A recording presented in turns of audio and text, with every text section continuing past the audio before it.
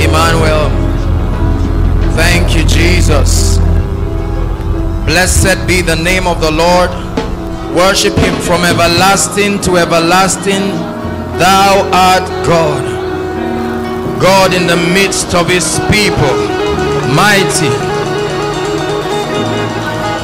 We hail you, Most High.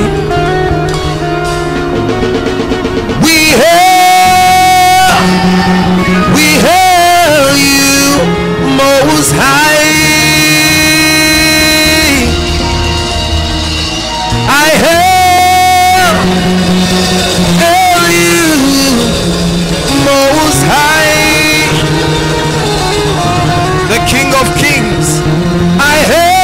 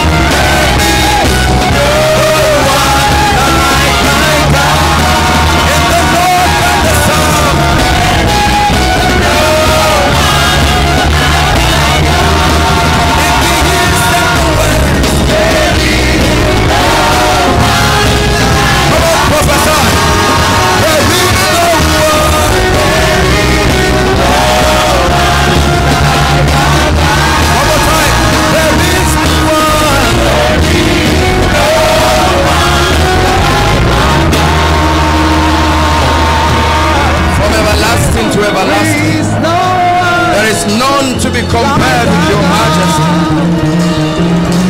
Heaven is his throne, and the earth is his footstool. Who art man that thou art mindful of him? Or the Son of Man that thou visitest him? Thou hast made him a little lower than Elohim, and crowned him with glory. There is no one. There is no one.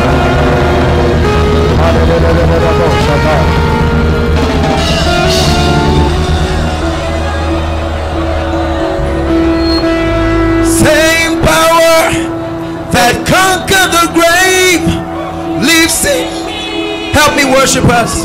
Lives in me. Your love that rescued the earth. Your love that rescued the earth lives in me. It lives in me. Lives in me. Go ahead and prophesy and say the same power that conquered the grave, that conquered death, that conquered sickness, that conquered failure, lives in you. Your love, your love, your love, that rescued the earth. It's a very simple song. Lives in us. Go ahead and prophesy. The same power that conquered the grave lives in me. Oh yes, it lives in me. And say your love that rescued the earth lives in me. Lives in me. Do I have saints in this place? Go ahead and prophesy. Same power lives in me.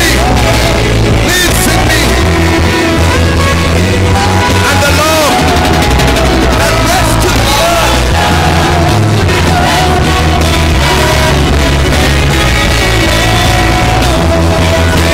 All right, can we do it together now?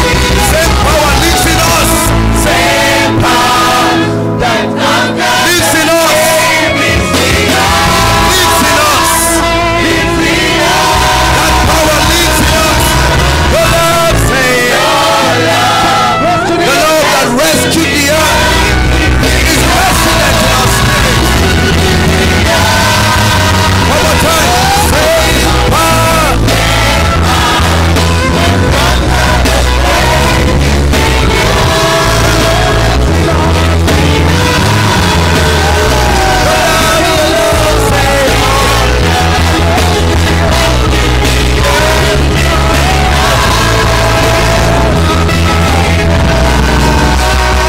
And that leads us to our first prayer point tonight.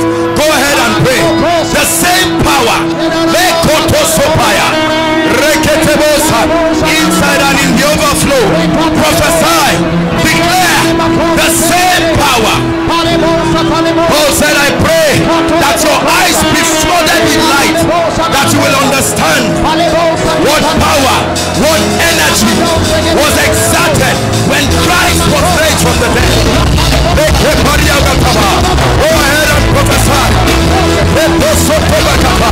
The same power flowing in my veins, the same energy, the same ability, the same DNA, the same wisdom, the same life, the same glory, the same beauty of principalities above powers.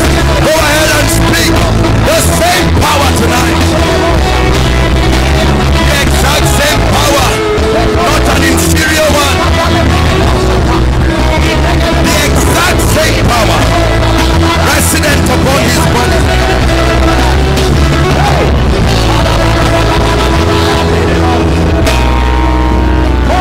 Same power. Same power. Forget about whatever sickness you came with. Talk to every depression. Talk to every voice that attempts to say the word of God over your life is a lie. Go ahead and preach to your destiny. Say, I'm coming for the same power. I may be slow, but I'm coming. I may not look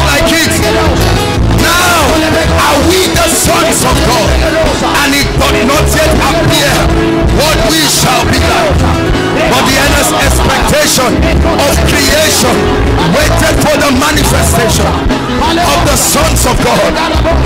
Saints of God, pray, prophesy. The same power by the Holy Ghost, the same life, same ability, same strength, same wisdom, same energy.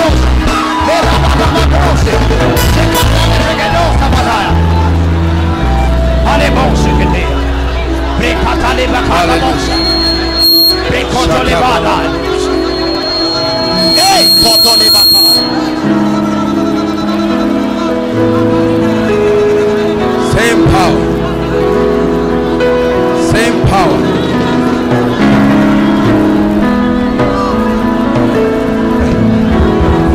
Same power.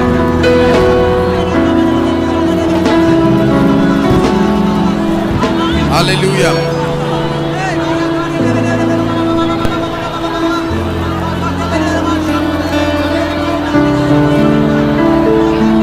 Hallelujah.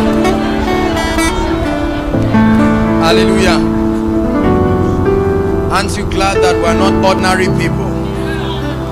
We may talk like the men in the system. We may breathe in and out, but we don't have the same life, brothers and sisters. There is a divine life. Jesus transferred a divine life. Said in John chapter 10 verse 10, he said, the thief cometh not but to steal, to kill and to destroy. But I am come, not to give you a religion, not to make you Christians. I am come that ye may have life. So a quality of life that has not been known. A life that is superior to this realm. John chapter 3 verse 31 says, he that cometh from above, whoever possesses this divine life, is practically, literally above all. Hallelujah. So tonight we're going to sing one more song, crying that the Lord will open the gates and the doors of revelation. Without his spirit, we are only noisemakers here. Hallelujah. It's only by his spirit. Hallelujah. Never forget, in your life, in your ministry, your business, in your endeavor, that outside of the Spirit of God you have no existence. Hallelujah. Open up the gates,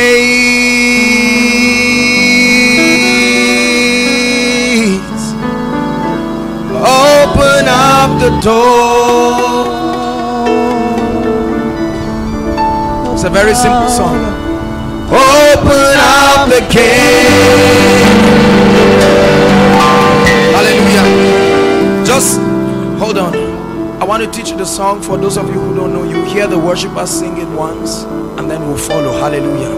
It's a very simple song, prophetic song. It says, open up the gates of revelation, gates of insight in the Spirit.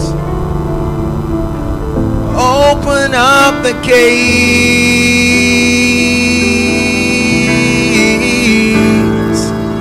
open up the door.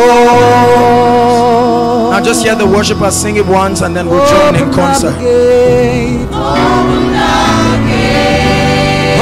up the gate, open up the door, open up the door. It's a pretty song, simple song, a powerful song. Sing.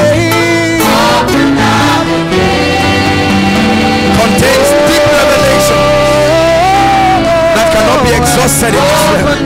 There are gates and doors wherein archives and mysteries of the Spirit are hidden. Open up the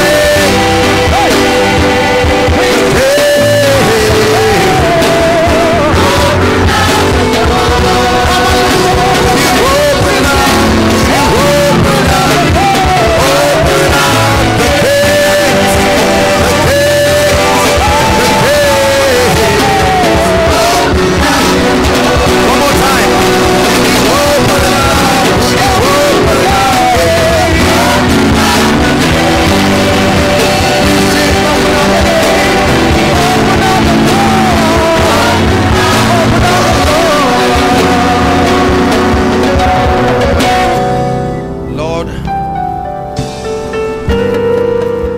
confess that we are helpless without you.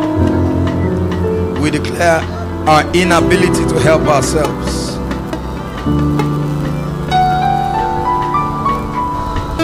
Lord, we are confident that by your Spirit you will communicate deep things into our hearts. Lord, our hearts are open tonight. Bless our hearts. In the name of the Lord Jesus. Hallelujah. Unless you walk up to 10 people, tell them it's good to see your face again.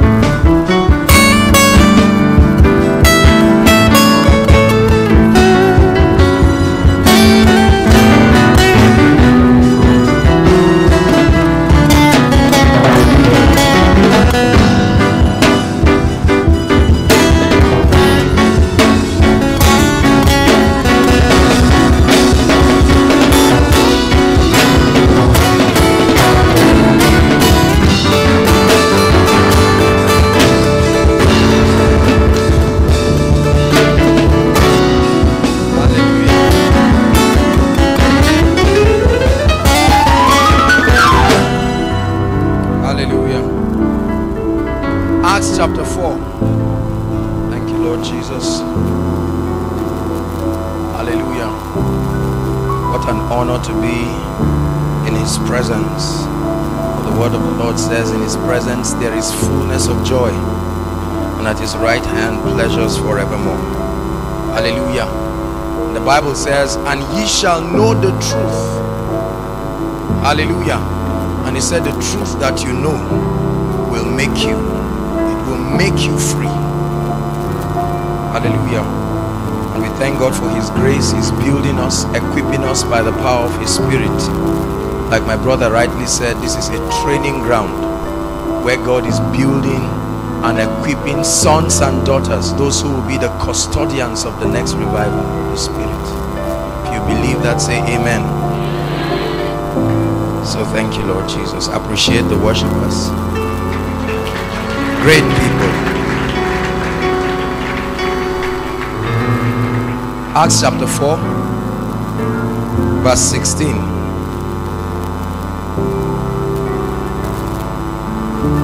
Or let's start from verse 15. And when they had commanded them to go aside out of the council, they conferred among themselves, 16, saying, what shall we do to this man? It's a question. For that indeed a notable miracle had been done by them, and is manifest to all those who dwell in Jerusalem. The last phrase, and we cannot deny it. What shall we do to this man? For that indeed a notable miracle,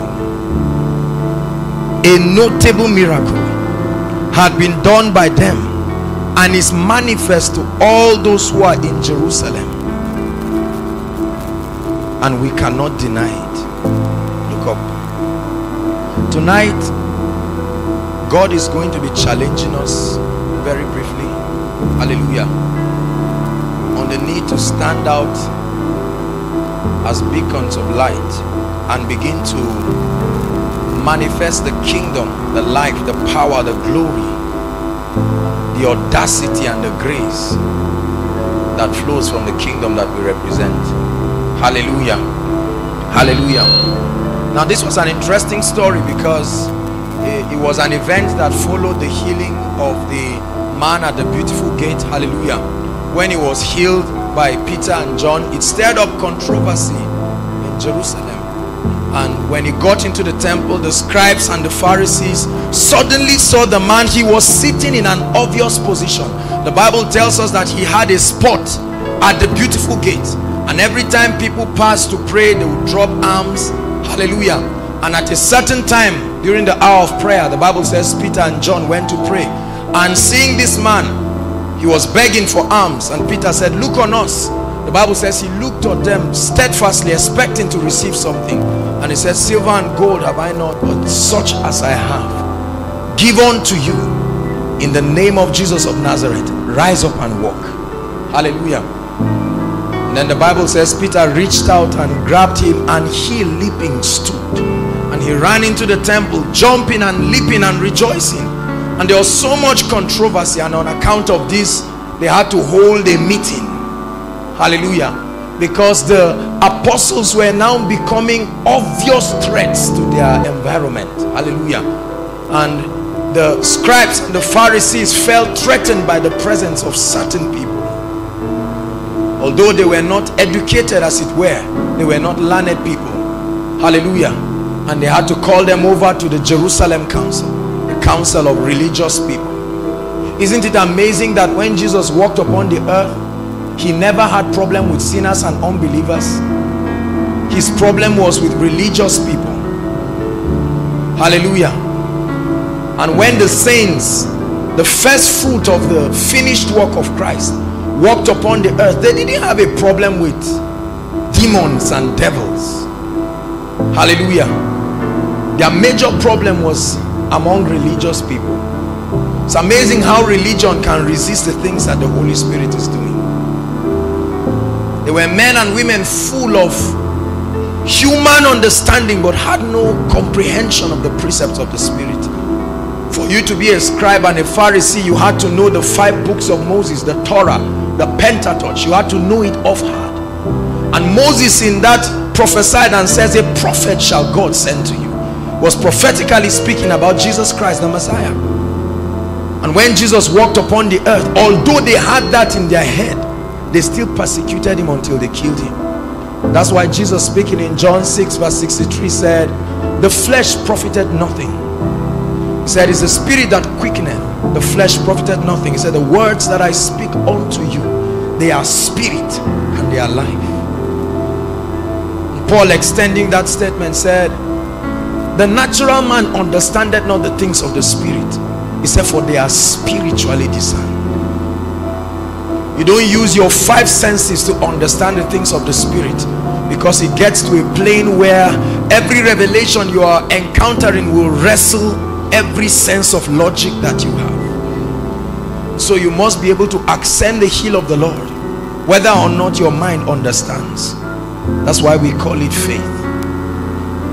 Hallelujah.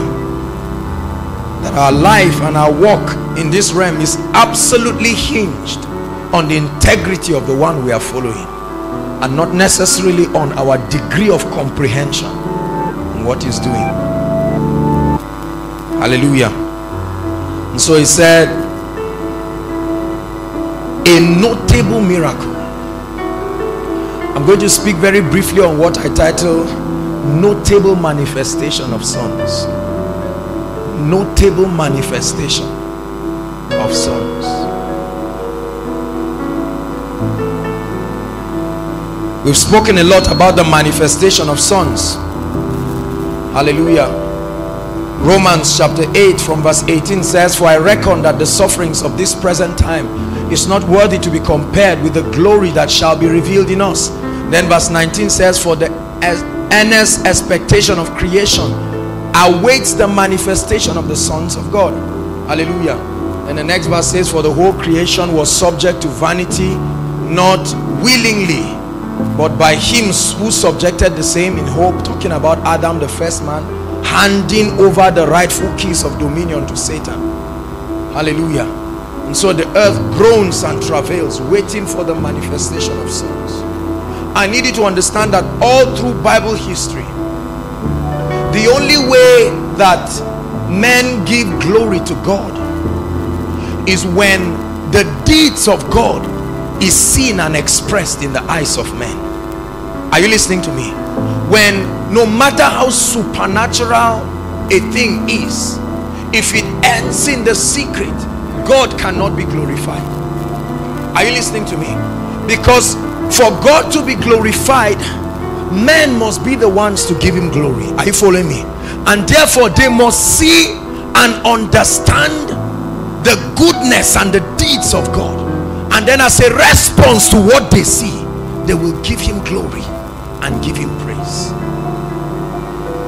So when I talk about notable, the word notable connotes being obvious, being significant, being outstanding, worthy of note. The Bible makes us to understand in Acts chapter 4 verse 16, the apostles had been doing great things while Jesus was around. The Bible records that when he sent the 70, hallelujah, that they went and came back and said, even the demons are subject to us through thy name. So it was not exactly their first time of experiencing the manifestation of the power of God. However, the Bible says this was a different one. And what made it different? It wasn't because the miracle was new. It was because it was notable. Say after me, notable. It was notable, done before everyone, undeniable, irrefutable, beyond argument. Hallelujah. A notable miracle. And when the scribes and the Pharisees gathered themselves together, because they said, through which name did you cast this out? And Peter began to preach a sermon, and they brought themselves together. They said, brothers and sisters. Well, no sisters, they're brothers. Praise God for ladies. How come there were no ladies when they were conspiring to do all these bad things? Ladies, that should be a thumbs up. So are we agreeing that men are the cause of? Come on, remember Eve. Hallelujah. Remember Jezebel. Remember, the mystery Babylon was not a man, was a woman upon the horse. Can I continue? Okay, remember the mother of Jesus. Hallelujah. Okay, that aside, let's continue. The Bible says that a notable miracle. Although they didn't believe God, they didn't love the things of God, there was no human way they would prove that this was not so. Hallelujah. Notable manifestations of songs.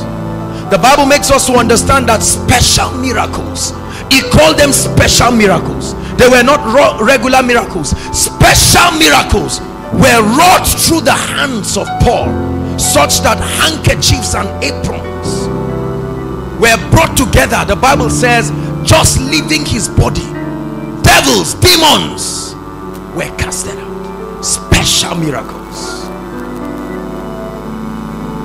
The manifestation of songs will not create the kind of ripple effect that the kingdom desires until everything about our lives become notable. The secret of expressing glory to God through our life is that everything about our lives will be reckoned to be notable. The Bible tells us that many men live long. However, there was a man that caught the attention in the Bible. Hallelujah. What was his name, Bible students? Sorry? Some people are saying Mel what? Hallelujah. Who is the oldest man in the Bible? Come on. How old?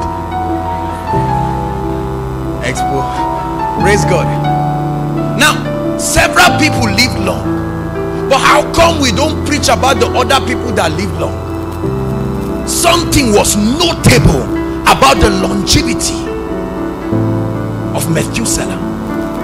The Bible tells us that there were many wise men. I mean, the spirit of wisdom and creativity in Exodus 31 rested upon Bezalel.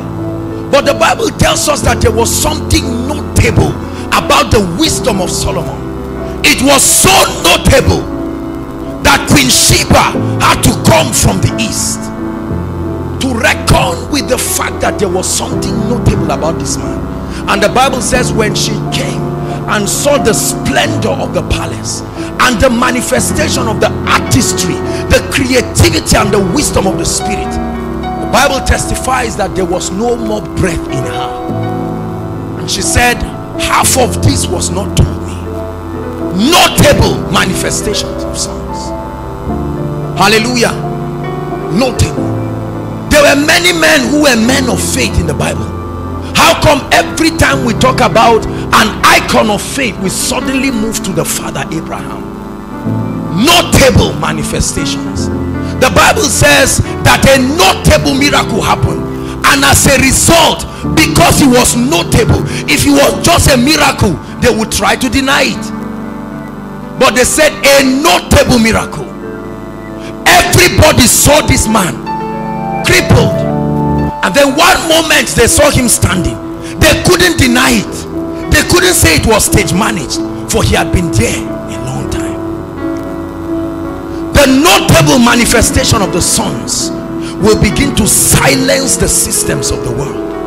You know why God is allowing them to see all the evil and chaos? Because when the sons manifest, it will be notable, traceable impact, that they can see and know that at a time T there was darkness and chaos. Why do you think the Bible tells us that there was darkness and then God said let there be light? That statement would have been skipped away. In the beginning, God created the heavens and the earth, and God said let there be light. It would still make sense. Why did God have to contrast the darkness, the chaos, and the light? It's God's desire that we not only manifest as sons of light, but enter a realm called notable manifestation, undeniable manifestation, unarguable manifestation of sons. Hallelujah. When Jesus walked upon the earth, the scribes and the Pharisees had been teaching. You must understand, they were learned people. Humanly speaking, they were absolutely intelligent. But for the first time, they had a man preach, and his context and expression was notable. And the people took note. They said, who is this? From whence cometh this man? Who is this? Notable grace. And the Bible says he taught as one with authority and not as the scribes. There was something notable in his life. When he began to move, there was something about his love. It was notable. Hallelujah. And when he climbed upon the mountain, the Bible says about 5,000 people, aside women and children, followed him. Why? Because his manifestation was notable. I needed to understand that John had manifestations. Hallelujah. But there was something notable. Say after me, notable. Obvious. Something conspicuous. Something undeniable.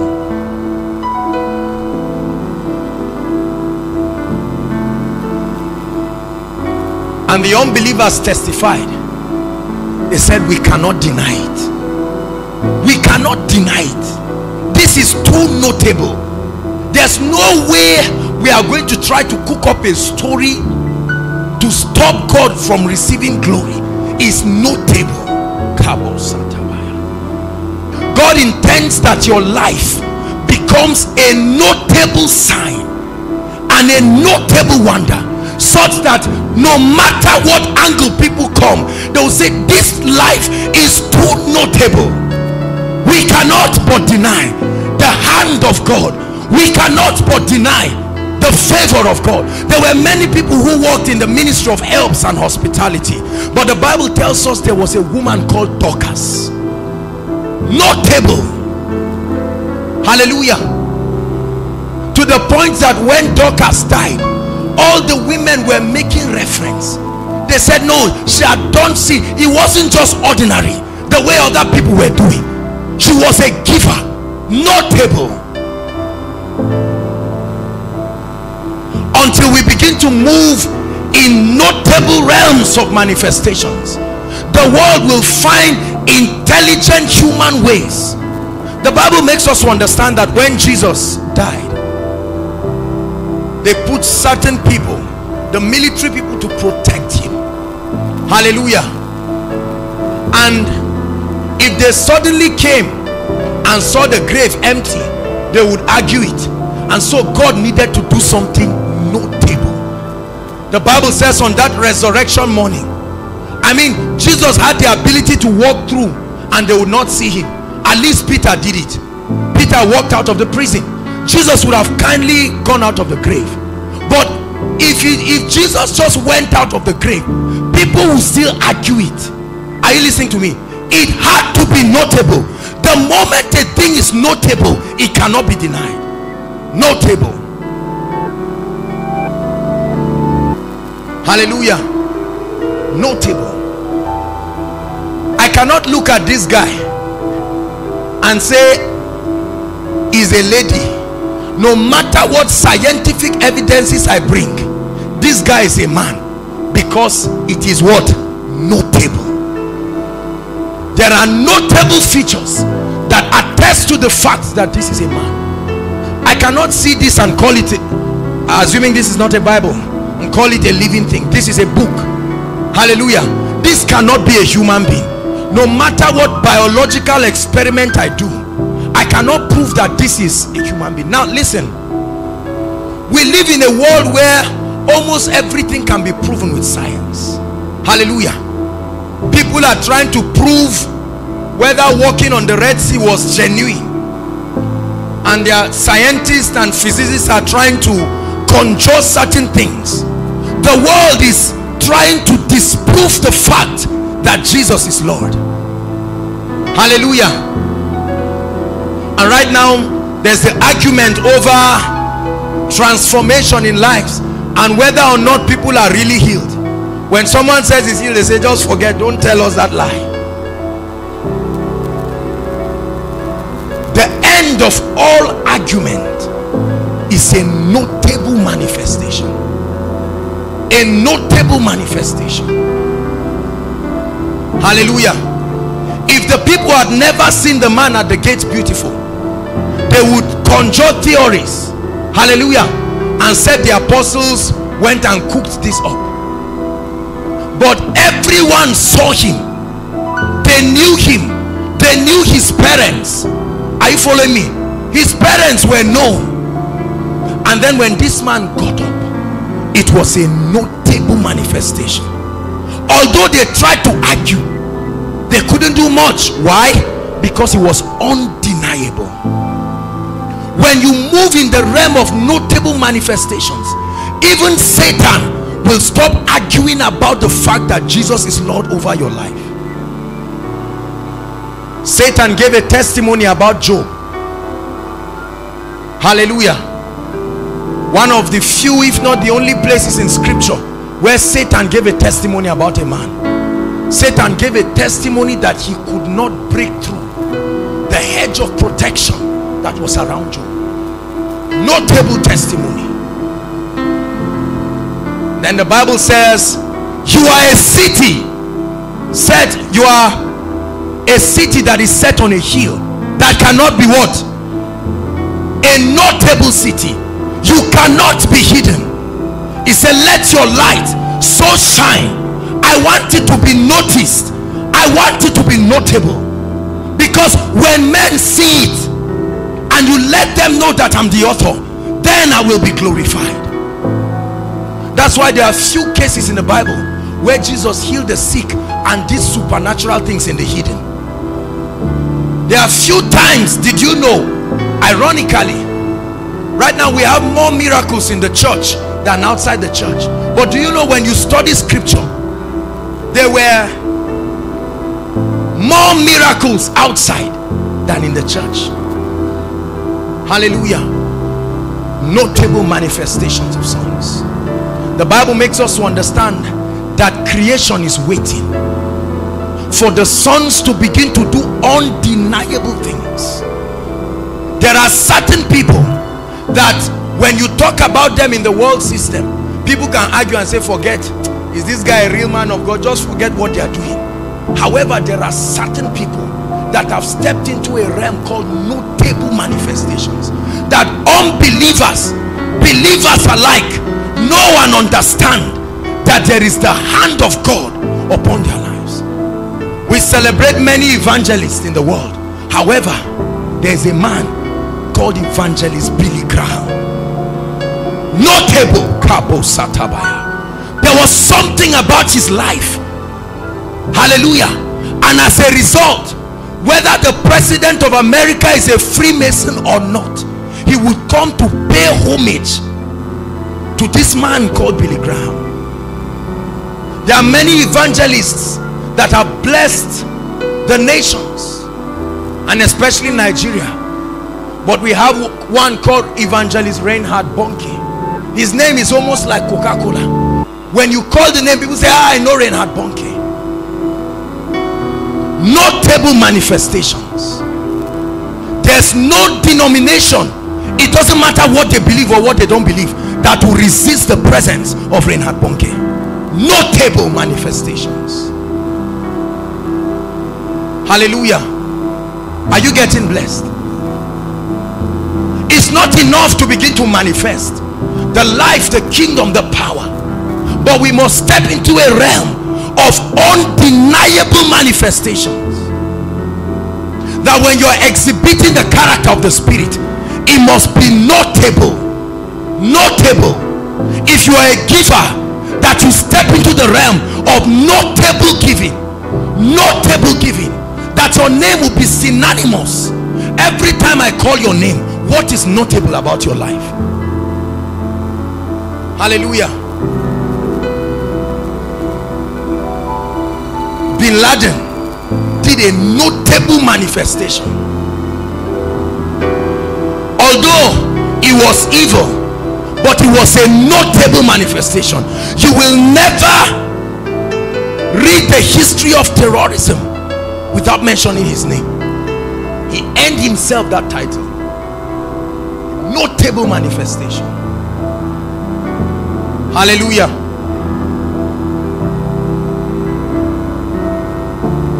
A woman in church history called Mother Teresa. How many of you have read about her? Was she the only woman who loved people? Don't you love people? But there was something notable. Are you listening to me? Notable. Notable about her life. There were many apostles. Isn't it interesting how the Bible did not give detailed account of all of them? I wonder why. Because on the day of Pentecost, the Bible never said Peter received the Holy Ghost 2 days before the rest. How come some people did not make it the archives of their lives? I mean, the Bible dedicated 2/3 of his writing in the New Testament to just one man. I think that's not fair enough. Room would have been given one chapter for everybody to encourage diversity. How be it, there was a notable manifestation of an apostle. Hallelujah. And tonight I have come to tell us that the world will stop denying the hand of God upon our lives when we step into when we, before you say amen, let me finish it. When this is the condition, when we step into that dimension of the notable manifestation of sons.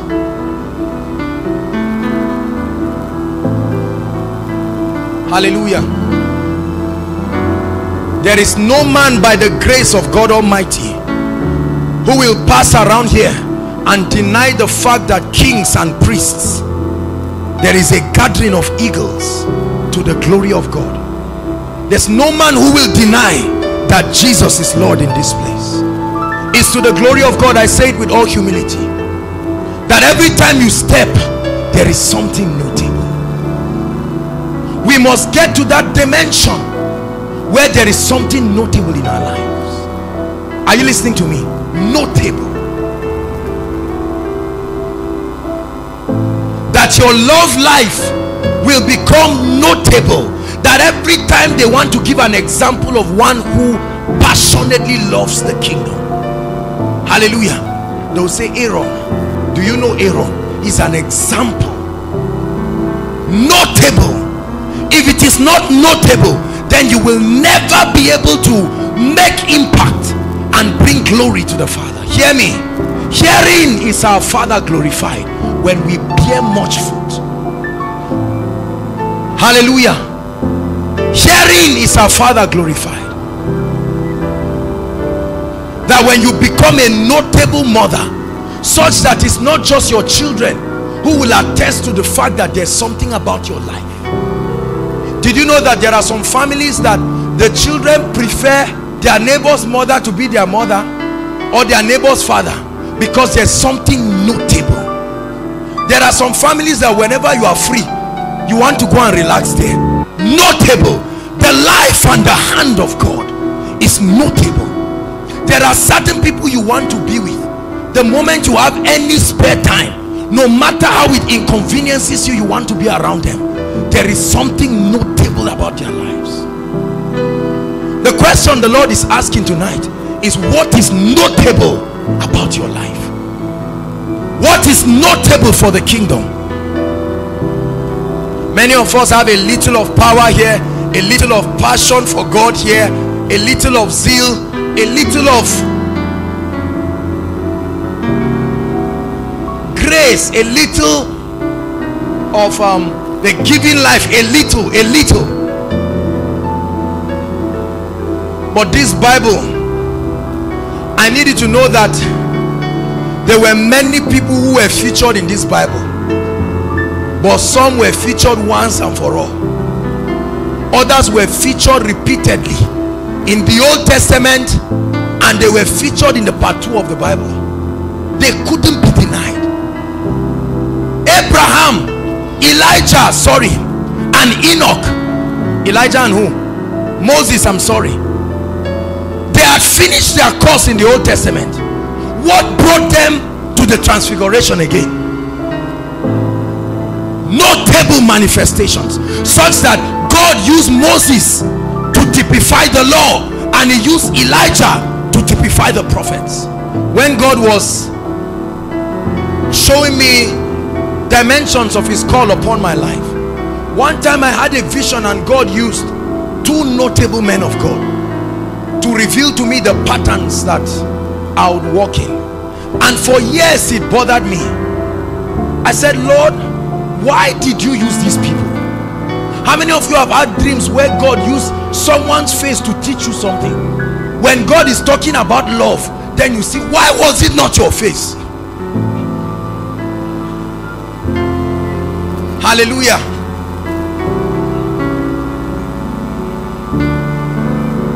Notable manifestations of sons. The Lord wants us to step into that dimension where we begin to move in notable dimensions of the miraculous. Notable dimensions.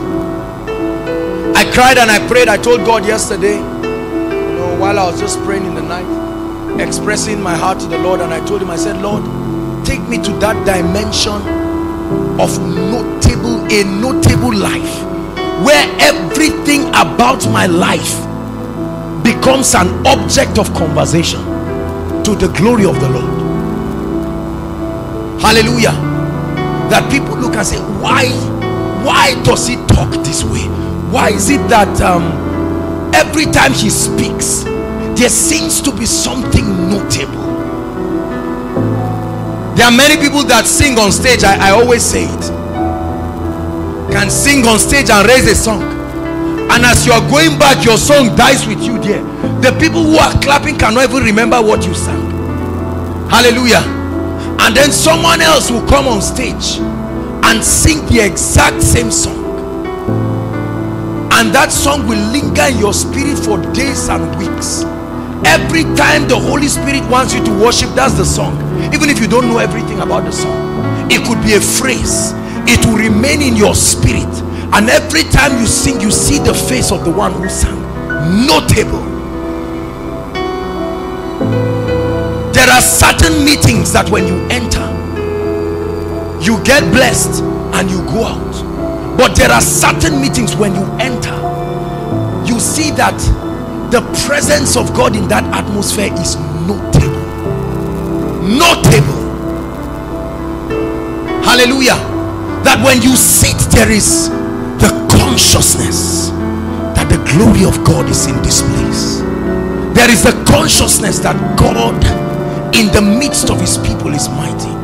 How many of you have taken an unbeliever for a program, and this is someone that is a noisemaker and will not be patient, and he says, I'll sit down for 5 minutes, and he sits down, and after 10 minutes you see a sense of reverence and a contemplation within his, an intrapersonal contemplation. Something notable is happening to him. Hallelujah. The Bible makes us to understand that on the day of Pentecost, something notable happened. That was not the first time they were celebrating Pentecost. Are you following me now? 50 days after the ascension of Jesus, something notable happened, and it attracted everyone to come. And the Bible says that they saw men filled with the Holy Ghost and were speaking. And when Peter spoke, there was something notable about his speech, and as a result, 3,000 people came to the Lord. Hear me. It's time for everything about our lives to become notable. Are you listening to me? It's time for what? Everything about our lives to become notable. That every time you stand and you minister the word, there is something notable, an identity that validates that Christ is at work in your life.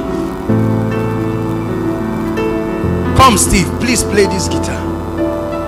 Notable. There are many people that play the guitar. There are many people that play all of these instruments.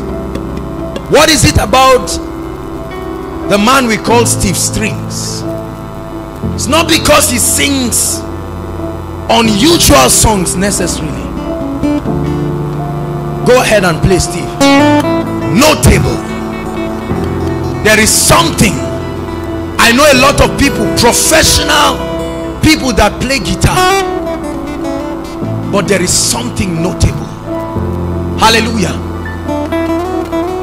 And every time you hear him, whether you like what he's playing or not, you cannot deny that this comes from a realm that is not of the earth.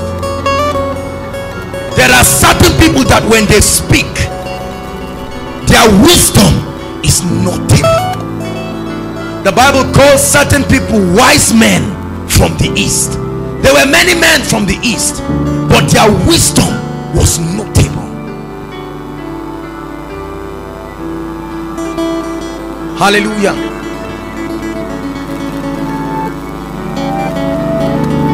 There's got to be something notable about your life for the kingdom. Hallelujah. Tonight we are going to rise above that average and that ordinary life. We are going to rise above that limitation of nominal Christianity. It's time for your Christianity to be notable, not just notable in church. It's time for people to begin to argue and discuss about your passion for God. It's time for people to begin to discuss the grace of God upon your life, the workings of the Spirit, that every time they are talking about intimacy with the Holy Spirit, they tell them, can you see how I covet Shei's dimension of intimacy? There's something notable about her intimacy. I've had the opportunity of counseling and talking with a number of people about the ministry of the Holy Spirit in their lives, and there are about 3 or 4 of them that have attained a realm I call notable intimacy. Hallelujah. That at the end of speaking with them, I had to go back to God and cry and say, God, what did these people do that brought you into that depth of intimacy? Hallelujah. A notable life, that every time people see you, your life becomes a motivation because there is something notable. Every time they are talking about an example of a true servant of God, can your name be called for notable kingdom stewardship? every time they are talking about men and women who demonstrate what it means to be prosperous and yet godly, can your name come in the midst of that notable discussion?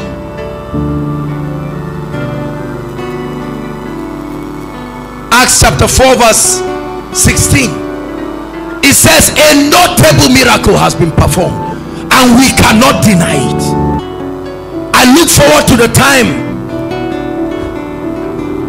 when in and through my life we will keep our generation stand still and say, do you have any other argument as to why you think Jesus will not be Lord on this earth? Where we will dismiss all the facts and figures and all the things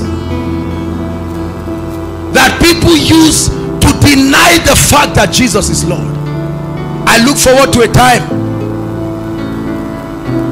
when a sorcerer and a diviner is doing whatever he has to do, and then you step into that place unknowingly and the jar stops working. Notable Kabo Satire, without speaking in tongues and making noise. Let me tell you, the world is tired of our noise. What they need is the notable manifestation of sons. And so we can preach and sweat on stage and they cross their legs, but the moment they see something notable, they will arise and say, what is this? Notable. For as long as you love like unbelievers love, Christ cannot be glorified, because it doesn't make any difference. When your love becomes notable, then it will compel men to know that there is an ability at work in you that is not human. For as long as your wisdom is regular and natural, I look forward to a time when the government will run to the church and say, we are confused, we don't know where to go politically, economically, and the church will say, oh yes, we know. Let it be as it were in the days of Daniel, that when there was confusion and chaos in Babylon, because the king forgot his dream, and the king forgot, he didn't even know the interpretation. All the sorcerers and diviners failed, and the Bible says that there was need for a man who had the Spirit of God in a notable fashion. And Daniel stepped out. The king said, I will kill all of you. And Daniel said, there's no cause for alarm. Just give me one night, I will bring a notable result. And he got up in the morning and says, oh king, let me tell you your dream. And he began to astonish him, and he said, I testify that the Spirit of the gods, I testify the Spirit of the gods is upon him. The Bible says when they were tested, he was found 10 times better. 10 times better. Was a testimony that the hand of God was upon his life. The Bible talks about a man called Job. He said Job was the greatest man in the East. They were prosperous people. The East was known for prosperity and wisdom. Howbeit, it was notable.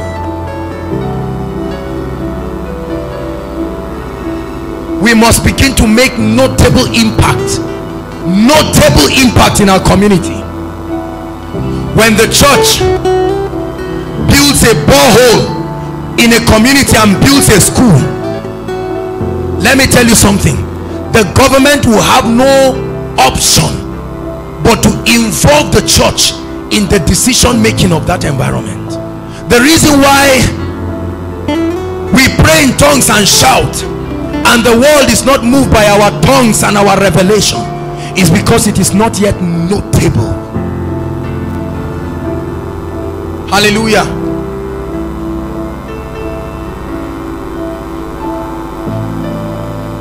That every time you go to greet your auntie or your uncle, they receive you with such warm reception, because they have marked it that every time time you greet them, a door is open. So there's something notable about your life. The moment you say, I am coming, they get very excited. Do you know that there are some people you long for them to visit you? There are some people you long for them to come and say hello, because there is something notable about their lives. We are going to be raising a cry. I cried out my life yesterday. I said, Lord, a notable life. My generation must know that a son, an ambassador of the kingdom, has stepped his feet upon this environment for the glory of the king. For the glory of the king. Notable. That your excellence becomes notable.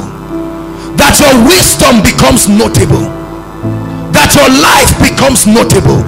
That the grace of God upon your life becomes undeniable, such that although you are not the firstborn in the family, they will never make a decision without inquiring of you. Somehow they know that your input is relevant, not just because you are prosperous, but because the hand, the Spirit of the Lord is upon you. Hallelujah. That in your department and in your faculty, they will note you for certain things. When it comes to the affairs of wisdom, they know that the wisdom of God resides upon a citizen.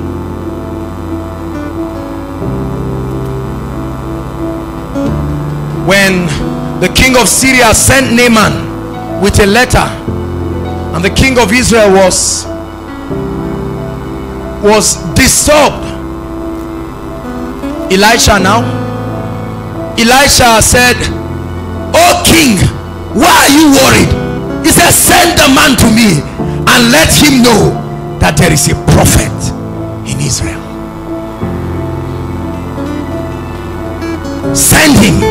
Let him know that God has ambassadors who are still alive and are still doing well. I look forward to the time when things are not going on in your room and your house, and you step in and say, "Lord, prove that an ambassador lives in this room. Prove that an ambassador lives in this place." Where your life and every activity around your life becomes notable. When they make you a faculty president, or a departmental president, or a pastor, or a minister, that there will be something about your dispensation that will enter the archives of history. That when so and so person was here, there was something notable. How many of us desire that kind of life? If you truly want to bring glory to the king, then you must desire the notable manifestations of sons. Notable. Let me give you a testimony to the glory of God. Some years ago, they brought a lady from Congo who had some demonic things around her life. Very, very terrible. Hallelujah. And when that lady came, she was supposed to come and see me. I used to sit down near the Sunday school building, and I just sat there. I was just meditating, and as soon as this lady stepped close, she wouldn't move further again, and the people said, "Let's go." They said, "I'm not going."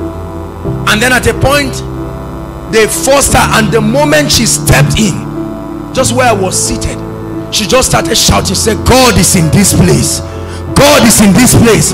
God is in this place." And that's how she fell under the power of God. And I tell you the truth, instantly I sat down. I was sitting there and I said, "Satan, go." Notable manifestation of sons. There are many of us that need to look at our parents and say, "I speak to you, enough is enough." Notable.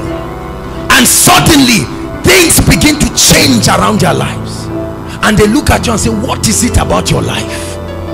And then you let them know that he is Lord, and I live to bring him glory. Until your life is notable, the king cannot be glorified through your life. Are you listening to me? There's got to be something notable. Whenever people are in trouble, that they can run to you because you have been noted for certain things. Whenever people need solutions, they can run to you because you have been notable. The Bible says it shall come to pass that the mountain of the Lord will be exalted to a notable point, and he said all nations shall flow to it, because it will become a house of prayer, it will become a house of solutions, it will become a house of breakthrough, a house of increase. And that's what God is doing by his Spirit in Koinonia, making this house a notable place, notable for signs and wonders, notable for impact and transformation, notable for the manifestation of the law of the character of the Spirit, notable for the grace and the hand of God, notable for raising giants and champions and great men, notable for communicating the mind and the counsel of the Spirit for every season. And I call you tonight to join in this quest of having a notable life. Enough of the ordinary life, enough of the life that people can argue about and say we are not even sure whether he loves God or not. Let me tell you, when people are arguing whether or not you are a Christian, your life is not yet notable. Hallelujah. When people look and say, Femi, sorry, we are arguing, are you really filled with the Holy Ghost? Just settle this for us. Don't answer that question. Go back and lock yourself and say, Lord, my life must be notable. There are many people who try to replace this notable grace by wearing suits and speaking good English. None of this will cover for the notable hand of God for your life. I mustn't wear nice suit and speak with color and say, okay, I'm here, bless you in the name of the Lord Jesus. I can bless your life. Invite me to preach well in your church. The hand of God upon your life ought to be undeniable. Are you listening to me? The Bible says when Jesus was born, there was a notable star. There were many stars, but there was one notable star.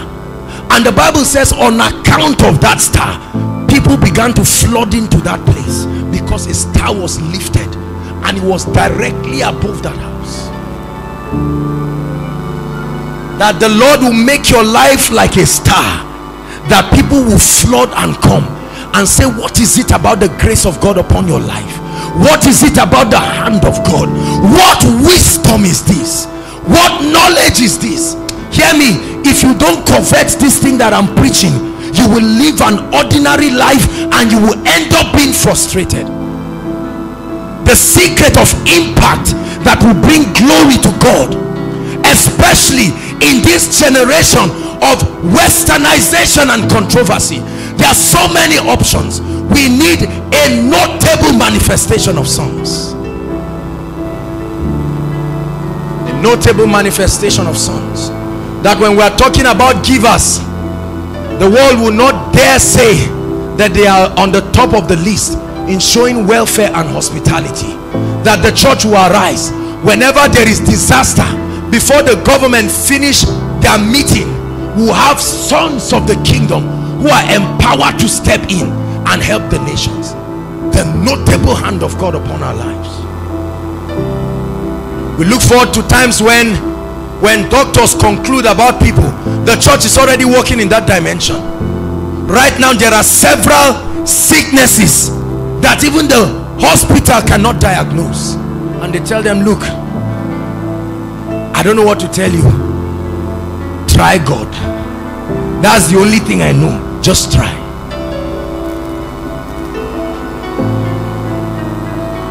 It's my desire that every one of us step into this notable lifestyle.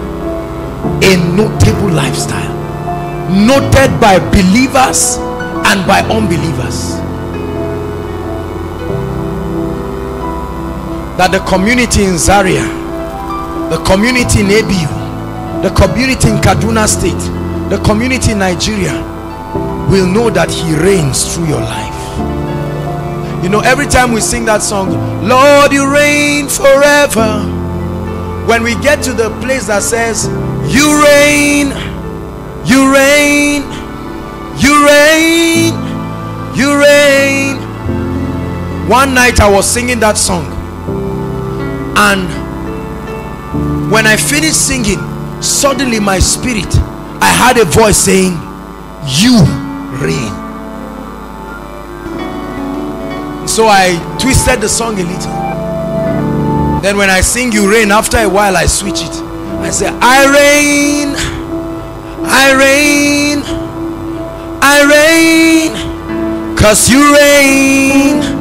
I reign, I reign, I reign, 'cause you reign. The scripture that Janfa shared, he said, the Lord stands in the congregation of the mighty and begins. They are not the congregation of the small. God calls you mighty. It's a meeting of mighty men, and God is saying, mighty men, how come you have not delivered the poor and oppressed? Why are things going on as though you are not alive? Archbishop Benson Idahosa, a man who lived a notable lifestyle during the popular Benin Witch Festival.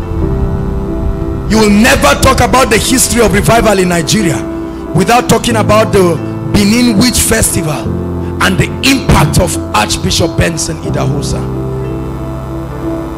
All the witches were going to come from the world and gather in Benin for a conference, and Idahosa said, not when I'm alive, not when I'm in Benin, it will not hold. Notable audacity. And the media challenged him. He said it will not hold.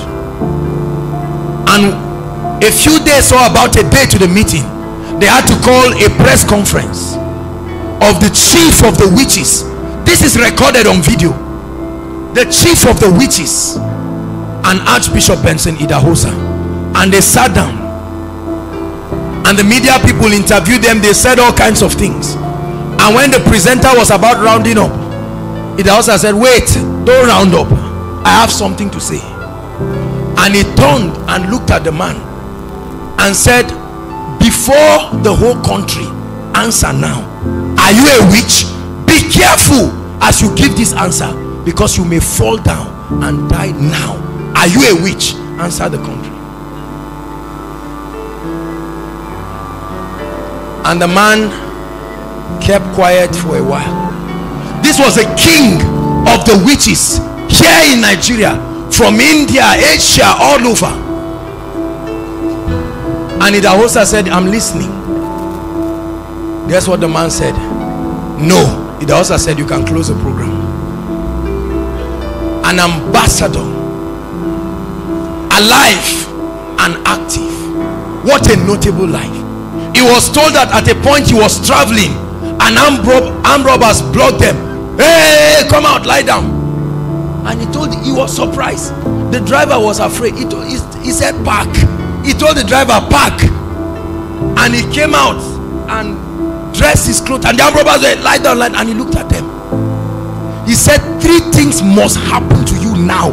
You are going to choose either to be paralyzed, to die, or to be blind, but what must happen to you right now? Now listen, I'm not just saying this. The Bible says follow them who through faith and patience. What kind of life is that? Hallelujah. It was said of Bishop Oyedepo that armed robbers came and kidnapped his daughter, and they were running out, and he said, if I am a servant of God, they will not cross my gate. As soon as they got to the gate, something happened. They started arguing with one another, and they brought back the child. Do you believe this?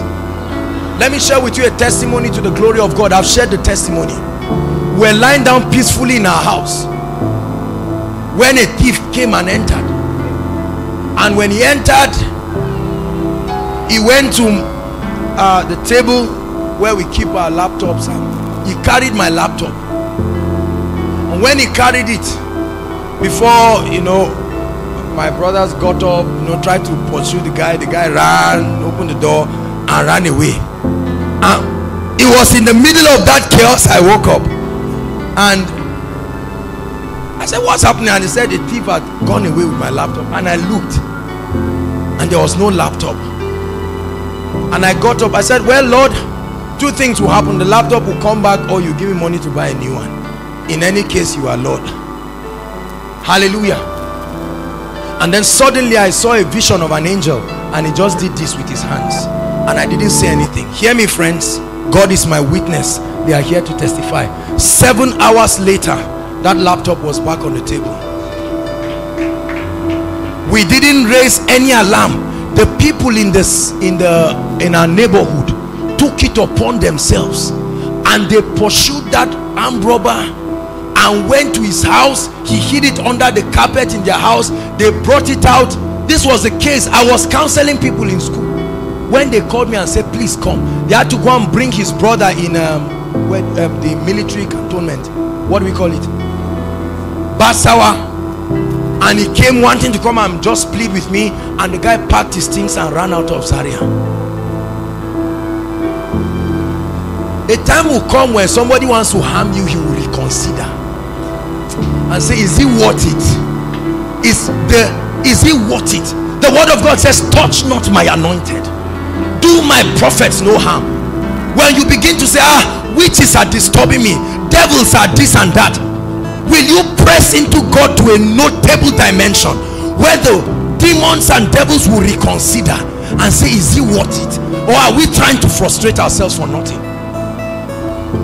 That you become so excellent and blameless that your lecturer will have no basis of implicating you. The Bible says they looked for an occasion to implicate Daniel and they didn't find anyone. Rise up on your feet. It's a communion service, so we'll have to pray so that we'll quickly take the communion.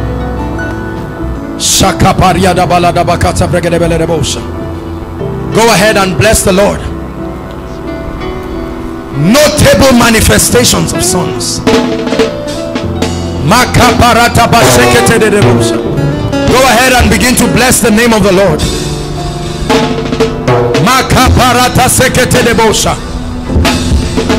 Go ahead and bless his name and say, Lord, notable manifestations, notable from today by the hand of God. The grace of God upon my life is notable, notable, notable, notable. The wisdom of God upon my life is becoming notable. Go ahead and pray. My word life is notable. My understanding, my insights to the word is notable. Your prosperity upon my life is notable. The goodness of God upon my life becoming notable. Over the works of my hands, notable. Go ahead and pray. Pray for your ministry. Pray for your life. Pray for your fellowship. Pray for your business. For your group. Notable. Notable. Notable. Reigning as a king. Reigning as a king. Reigning as a king. You may look ordinary, but a notable life. A notable life. Notable wisdom. Notable character. Notable love. Notable grace. Notable longevity of life. Notable wealth and prosperity. Notable anointing. Notable power. Notable results. Notable results. Undeniable. At the hand of God upon your life becomes notable.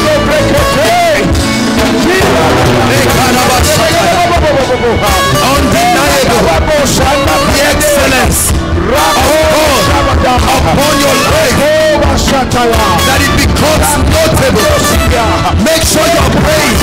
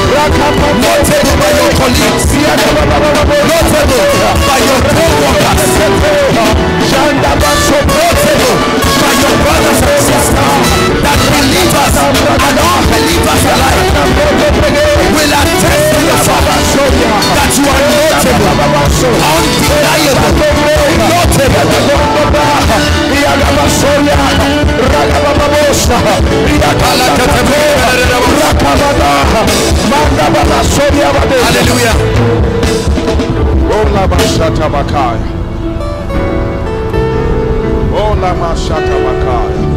When our lives become notable, then the world will reckon with the fact that God is at work in our lives. When our lives, when our passion for God, when our zeal for his house, when our giving,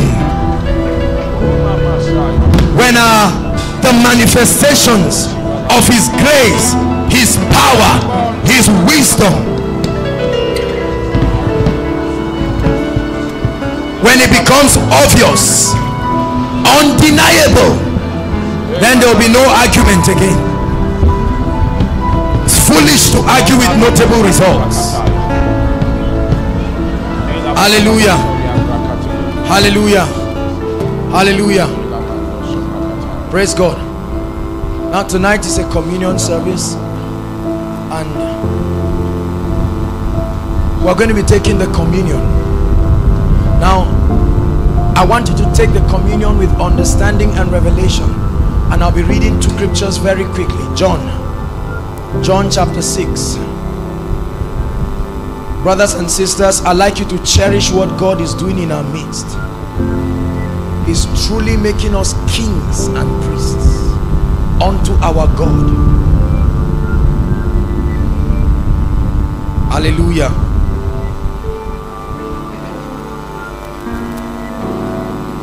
Verse 35, John 6:35. And Jesus said unto them, I am the bread of life, and he that cometh to me shall never hunger, and he that believeth on me shall never thirst. Hallelujah. Verse 53, just jump quickly to verse 53. And Jesus said unto them, verily, verily, I say unto you, except ye eat the flesh of the Son of Man and drink his blood, ye have what? No life in you. It's not talking about the biological life, the manifestation of the divine life that will make you notable. Notable. He who eateth my flesh and drinketh my blood had eternal life, and I will raise him up at the last day. For my flesh is food indeed, and my blood is drink indeed. 56. He that eateth my flesh and drinketh my blood dwelleth with me, and I in him. Hallelujah. Jesus is saying, for every time you partake of the communion, you reenact the revelation of your oneness. Are you listening to me? Every time you take the communion, you realize that you is in the realm of the spirit. There is a renewal of the fact that you are one with Christ, and that you are a possessor of the God life, a life that is beyond sickness, a life that is beyond failure, a life that is beyond weakness. Are you listening to me? The divine life, above and beyond the limitations of the flesh. Very quickly, let me show you something in 2 Corinthians. I understand for many of you who have observed, you will notice that there has been an escalation of the death of fathers. How many of you have taken note of that? People's fathers just dying, and the rate at which people are falling ill and falling sick. But the Bible says there is a balm in Gilead. I want to show you a spiritual mystery tonight. Turn with me. Sorry, 1 Corinthians. 1 Corinthians 11. How that the communion is a spiritual principle that is an antidote to sickness, an antidote to weakness, and an antidote to the plague of death. Hallelujah. Verse 23. For I have received of the Lord that which I delivered unto you, that the Lord Jesus, the same night in which he was betrayed, took bread, and when he had given thanks, he broke it and said, take, eat. This is, did he say this is bread? He said, this is my body which is broken for you, broken for your sickness, broken for your weakness, broken for your limitation. Are you following me now? He said, do this in remembrance of me. After the same manner also the cup, and when he had supped, saying, this is the cup of the New Testament in my blood. This do as often as ye drink it in remembrance of me. Hallelujah. Follow me to verse 28. But let a man examine himself, and so let him eat of that bread and drink of that cup. For he that eateth and drinketh unworthily eateth and drinketh judgment to himself, not discerning the Lord's body. Verse 30. For this cause, stop, for not taking the communion with the understanding and the revelation of what it is empowered to do, there are three things that happen. For this cause, many are, number one, weak. Many are, number two, sick. And many sleep. So when the communion is taken with understanding and revelation, it gives you supernatural strength. As ordinary as this looks, humanly this is just bread and cake or drink or whatever, but that there is a revelation in the spirit that this is what the Bible calls the balm in Gilead.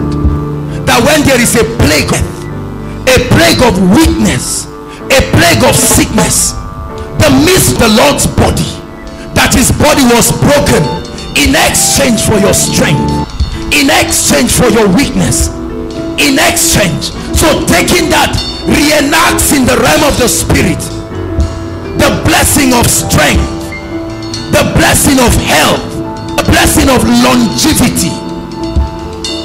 Are you following me now? And so we are taking this communion tonight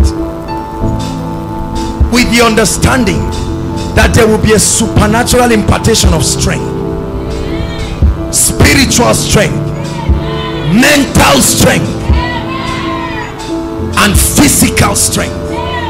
And we are taking this, that by the revelation of Jesus Christ, his body broken for us, that no sickness, listen to me, no devil, no demon will survive your body as you take of this communion.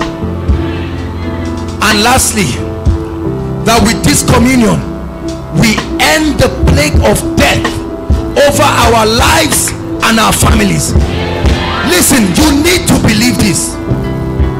There is many people suffer because we do not understand the principles that God has put to address certain issues. There's no point arguing over what God has said. The mystery of the communion. Hallelujah. The worshipers will lead us. We'll quickly do this as we share. Please, if you don't get, just be patient. I hope the cups go round. I invite the ministers, please, as many, just come. We have 1, 2, 3, 4, 5, 6, 7, 8, 9, 11, 12. We need at least 12 people, please. Hallelujah. At least 12 people. Praise God. Father, in the name of Jesus, I pray over this communion.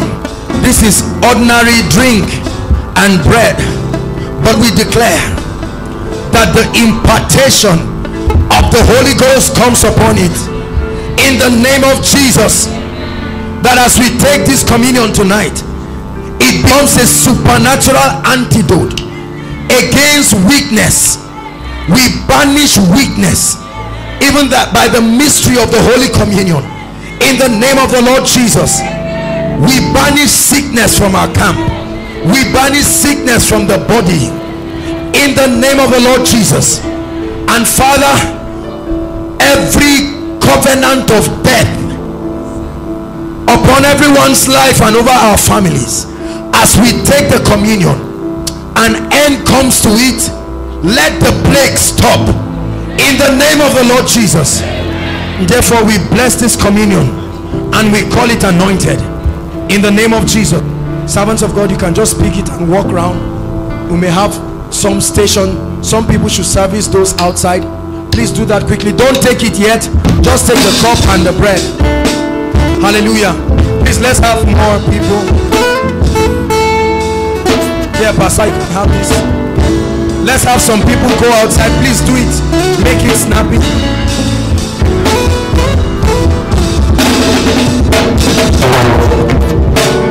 Just make sure you have the bread and the cup and begin to pray prayerfully. Yes, Pastor Sheo.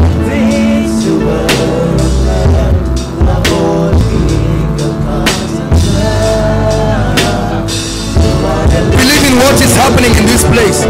Please, let's make it snappy. Manto soto pragadabalarabasha. Reketarabasha. Ranto sopreketebalarabasa. Reketebalarabasa pragadabalarabasha. Rekarabarabasa ketelbosha.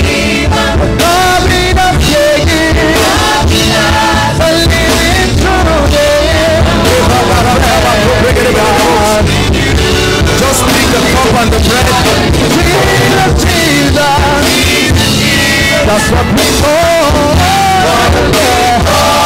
You were born in the manger, but on the tree you died to save him. Not touching the cup, just lift your hands so that that's what we call. You were born in the manger, but on the tree you died to save him. When we put it all together, this is what we like. Jesus, that's what we call it. You were born in the manger, but on the tree you died to save him. Come on, let's call him Jesus, Jesus, Jesus. That's what we call it.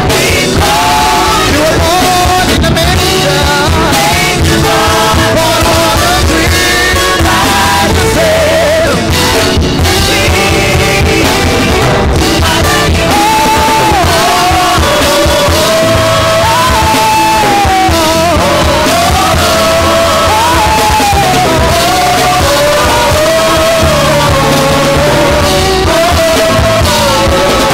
Come on, tell him. Do you want to lead the way?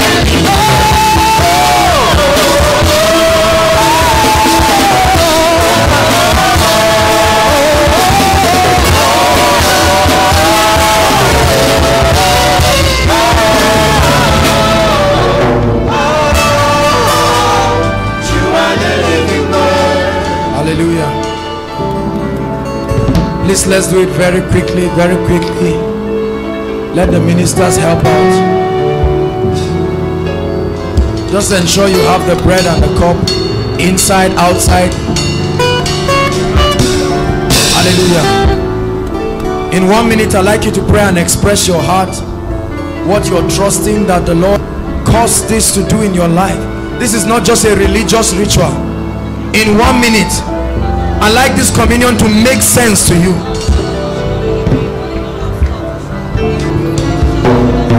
Please, the welfare, let's have more. Looks like there are still people more.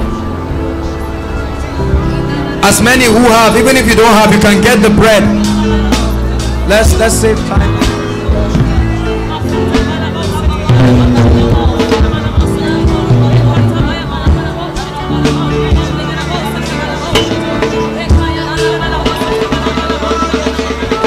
If you've not gotten the cup, please just lift hands. All right, please locate them and let everyone have it.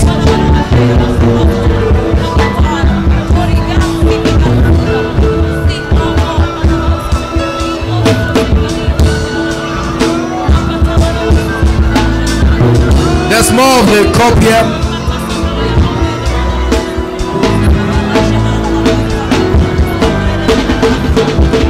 We're taking the bread. Just pick a piece and pass it around very quickly.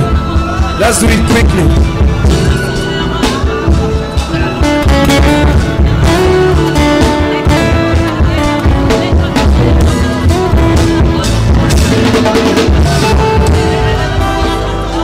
Hallelujah. How many of us have not gotten the cup or the bread? Hallelujah. Please, can we make this snappy? Let's do it really fast. Just keep your hands lifted. Please locate them, and the ministers turn so that you can. The Bible says that Jesus said, if you eat, please, Shade, there are people here. Is it the cup or the bread? Okay. Please, the bread, just pick a piece and pass it around very quickly. Pass it around very quickly.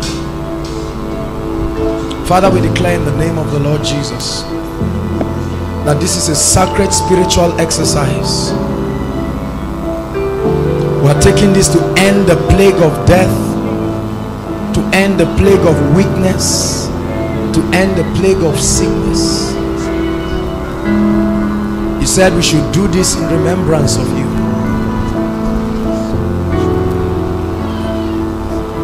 Hallelujah. Hallelujah. Now together we are going to take the bread and the cup. Even if we've taken it and you've not gotten it, you can take that later on. Who has the bread? I see that they are not. Okay, please.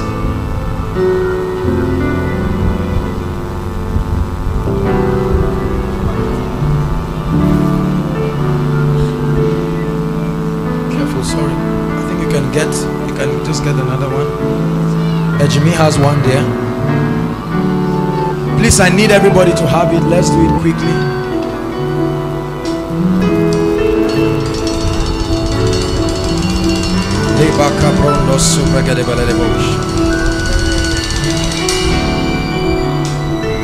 Tumors will die, growths will go, demonic oppressions will leave,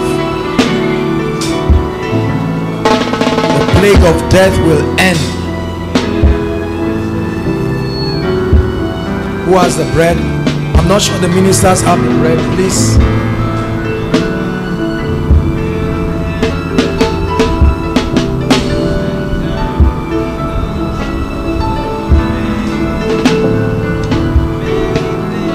Are you done? Okay, do so quickly, please. Do we all have this? Do we all have this? Please, let me have the remaining so you can pick one for yourselves. That's all right. Just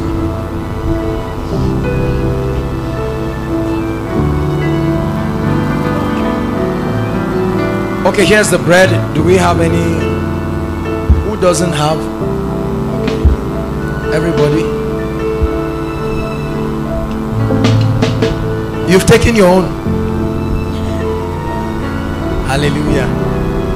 Praise the Lord. Now look up, please. This is ordinary bread. Hallelujah. And this is ordinary wine or juice or zobo or whatever it is. How be it? I need you in one moment to cease looking at this as just bread and a cup. There is a spiritual mystery. Are you listening to me? Jesus said, if you eat this, is my flesh, and if you take this, is my blood. That for every time you do this, you enact a mystery, an inexplainable mystery in the realm of the spirit that dispels weakness, dispels sickness, and dispels death. And after tonight's communion, we will say, oh death, where is your sting? Oh grave, where is your strength? Enough of dying around. It's happening all over the country. Enough of sickness and weakness. Lord, we believe. Father, anoint this even as we take it. We bless it in the name of the Father, of the Son, and of the Holy Spirit. Together now, let's take it.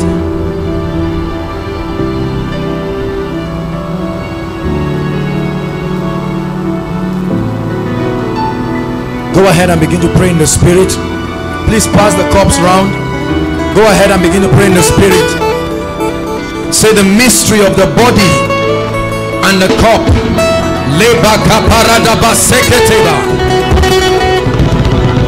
Go ahead and challenge weakness, challenge sickness, challenge death in the name of Jesus.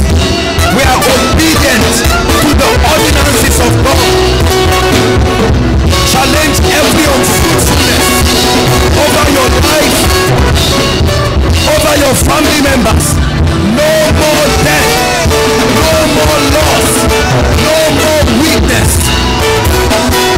Every pain, challenge it in the name of Jesus. For when our obedience is complete, God is committed to perform.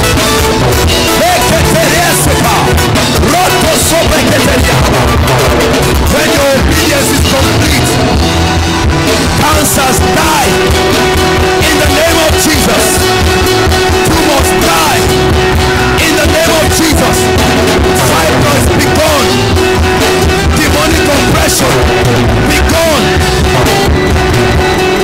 Every mental problem by the power of the communion. Oh death, where is thy sting? We banish the hand of death. We banish the plague of death. We receive strength,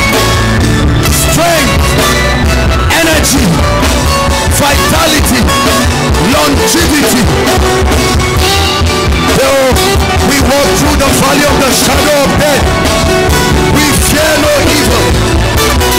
For thou art with us, thy rod and thy staff, thou preparest a table for us in the presence of our enemies. You anoint our heads with oil, and our cup overflows. Surely goodness and mercy follow us all the days of our life. Health, wealth, longevity.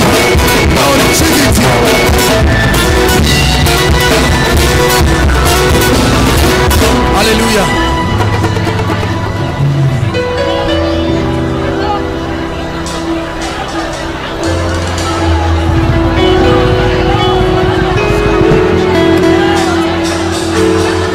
Declare, I shall not die, but live to declare. Go ahead and declare, I refuse it. So kataba, don't take it for granted. Don't take what you are doing for granted. We're operating under instruction. Don't take it for granted. We refuse to mourn any death.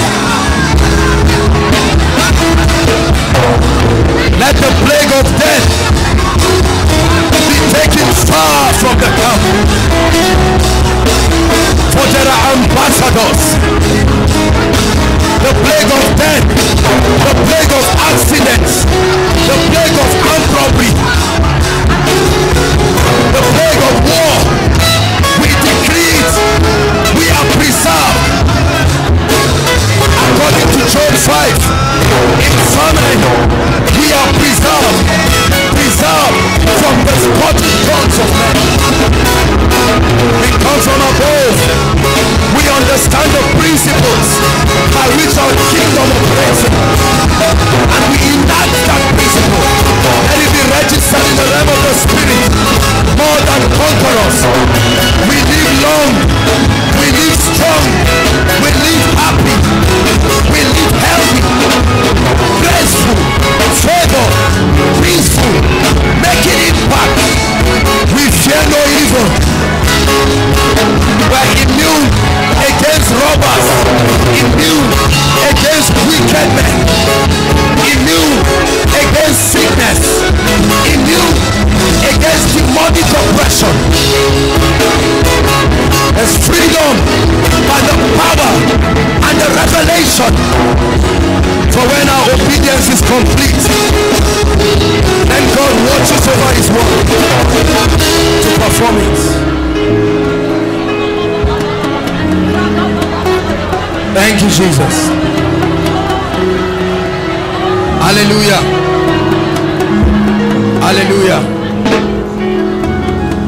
It's a practice that you can go on with. Don't idolize it. That's the trouble with people.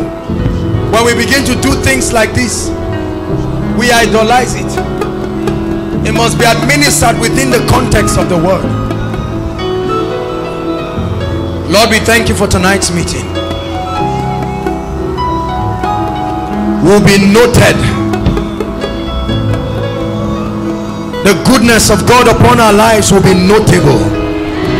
The hand of God upon our lives will be notable.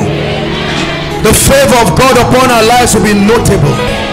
The character of the Spirit upon our lives will be notable. Our impact and increase, the undeniable results will be notable. Amen. In the name of Jesus. Amen.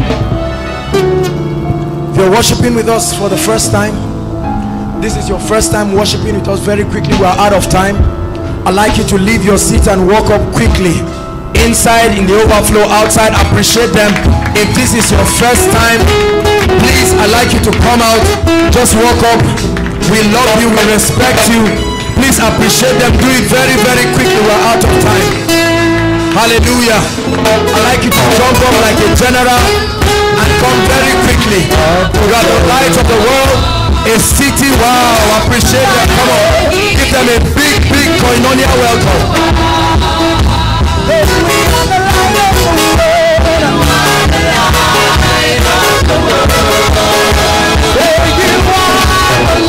Inside, outside.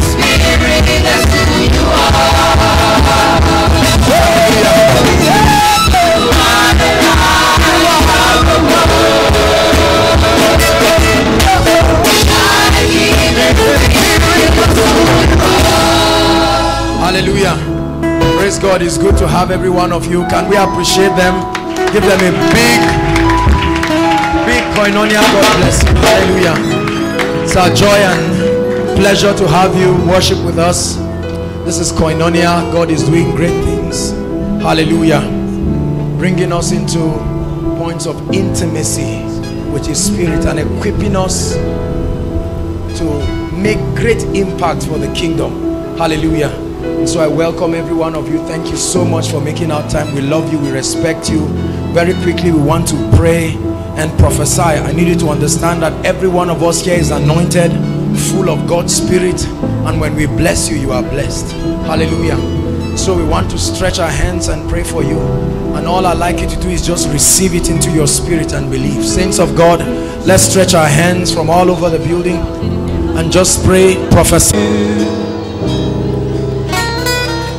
Who shall ascend to the hill of the Lord, and who shall stand in His holy place?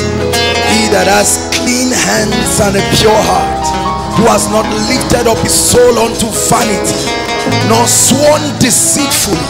The Bible says he shall receive a blessing from the Lord and righteousness from the God of his salvation. And he said, this is the generation of them that seek thy face, O Jacob.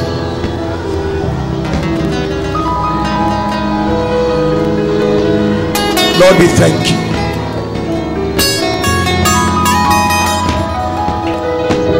Thank you for lifting. Thank you for lifting. Thank you for lifting my head. Come on, Professor. Thank you for lifting. Thank you for lifting. Above every challenge, above every failure, He's lifting it tonight. Thank you for lifting. Thank you for lifting. Thank you for lifting. Thank you for lifting. Thank you for lifting my head. I'd like you to see yourself rising above every challenge, above every situation.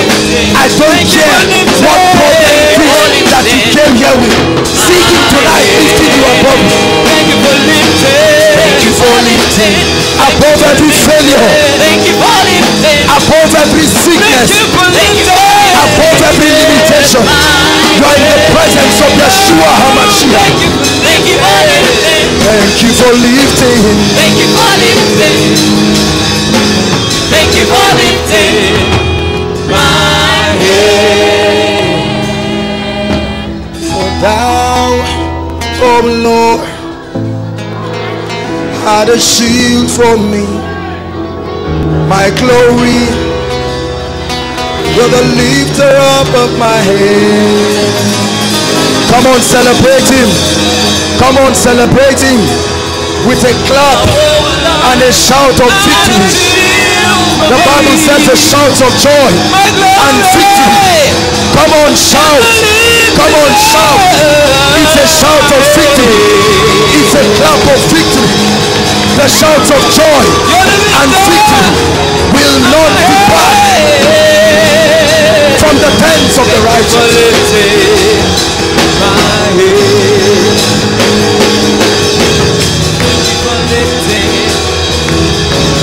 Thank you for lifting. Thank you for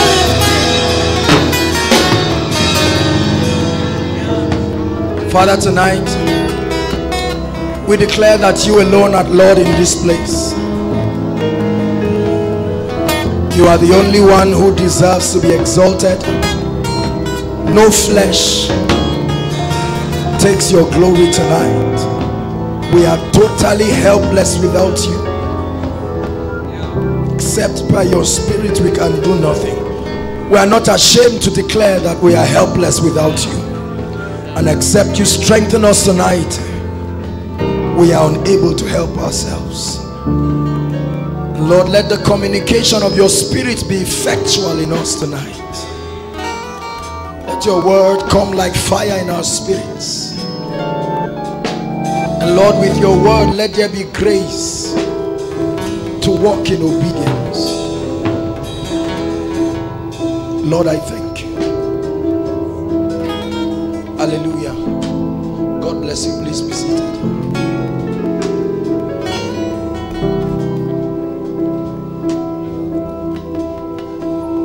Friends, there's something about the presence of God. Every time you come into an atmosphere of God's presence, I'd like you to know that when the portals of heaven are opened, there are several things that happen. The impartations of the Spirit, the communication of the wisdom of the Spirit. Now, a lot of the things that happen to believers in the presence of God are so supernatural that it takes for you to be spiritual, to be able to acclimatize yourself to the atmosphere of the glory. Because the Bible says the natural man of his people is mighty. There are 3 dimensions of God's presence as taught in scripture. The first dimension of his presence is what the Bible calls his omnipresence. His ability to be everywhere at the same time. The psalmist said, where can I hide from your presence? Where can I hide from your presence? He is sovereign. He began the beginning. The Bible says his eyes run through and fro, searching the entire earth. And so when you talk of the omnipresence of God, it's his ability to be everywhere at the same time. When Adam sinned in the garden, the Bible says they went and they hid. And in Genesis chapter 3, the Bible says, and they heard the voice of God. The Hebrew word says they heard the talking spirit walking in the cool of the day. And he said, Adam, where art thou? And Adam said, I heard thy voice and I hid because I was naked. Where can I hide from your presence?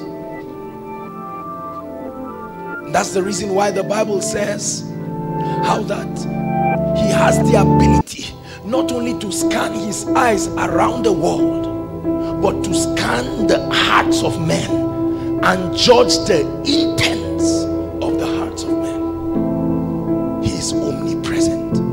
It's an ability that is exclusively for the God class.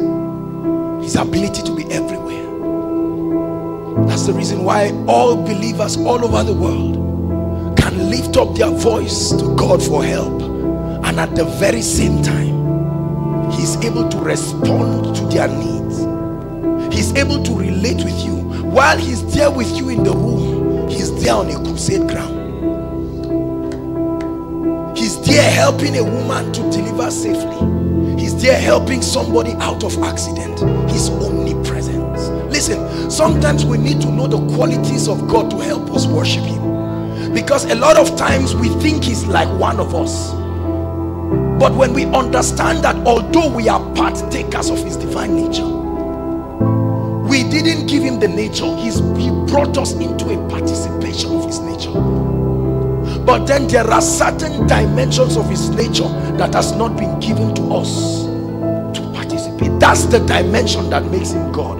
One of it is his omnipresence. No man has in himself the ability to be everywhere at the same time. Even Satan does not have that ability. In the book of Job chapter 1, the Bible says the sons of God gathered and Satan was in their midst. And God asked him from whence, and he said from running to and fro. He was at a specific location.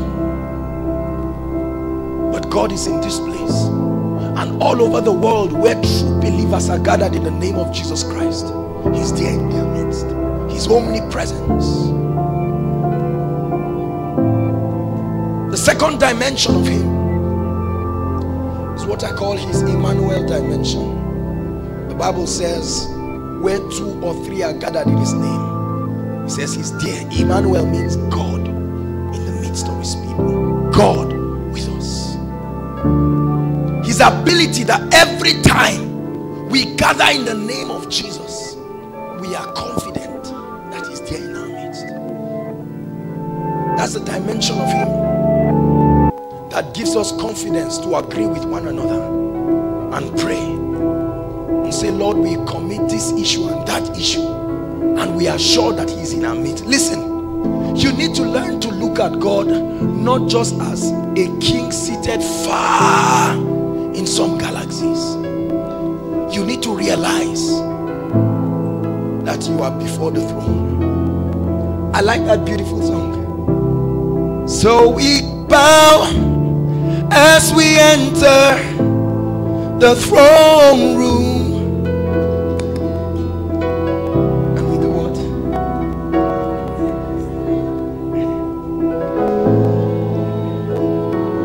Very beautiful song. You are worthy, thou art holy, there is none like you.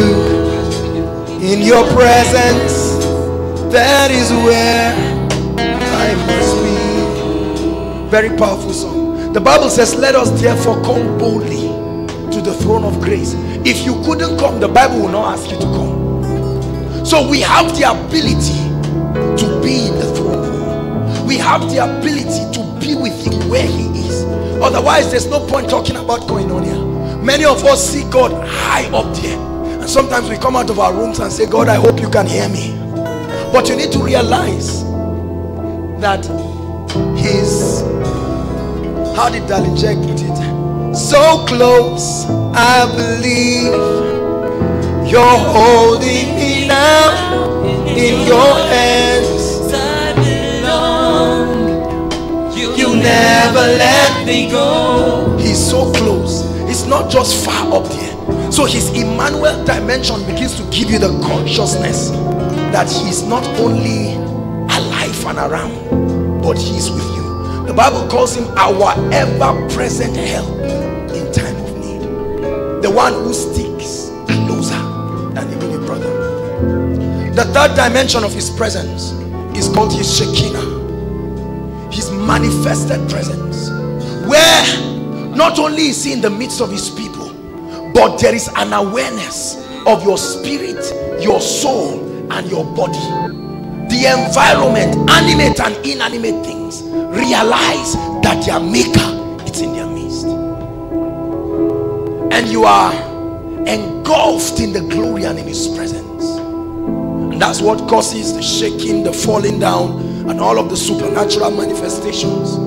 The Bible says when that dimension happens, it says the mountains skip like lambs. The awe and the majesty of his presence. When Israel complained and said, is it only Moses that God will speak to? He said, all right, sanctify yourselves. I want to show you a sample of what my Shekinah looks like. The Bible says when he showed up and they heard his voice, Together they said, no, just speak to Moses. Anything you tell him, we will do. The presence of God is not only majestic, it's fearful. Fearful. And that's the dimension from where miracles are released. That's the dimension from where healings are released.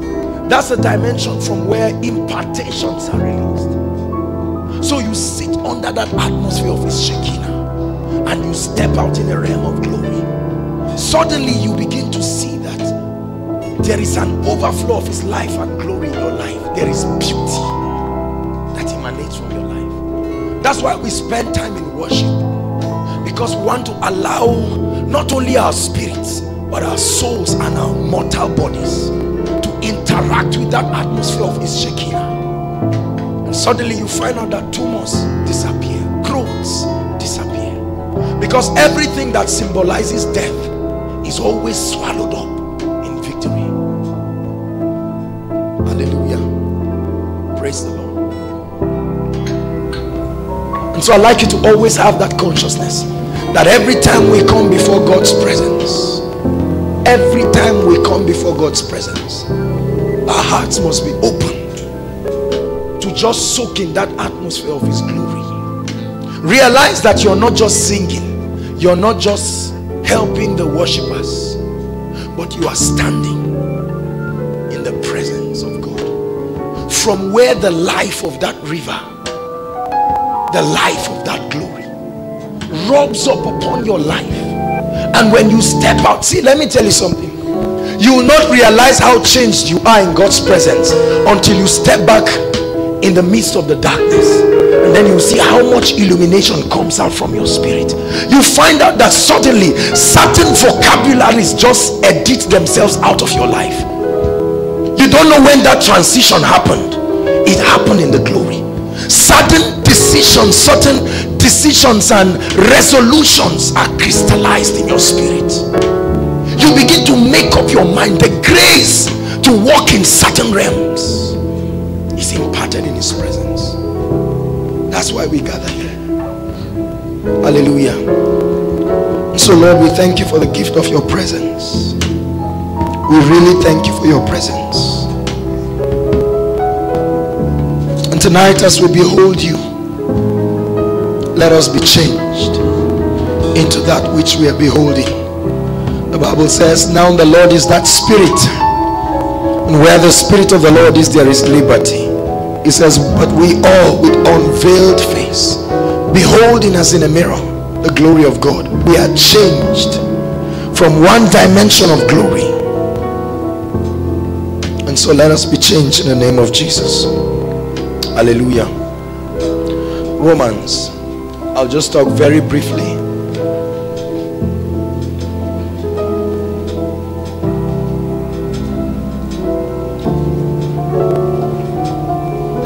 The book of Romans.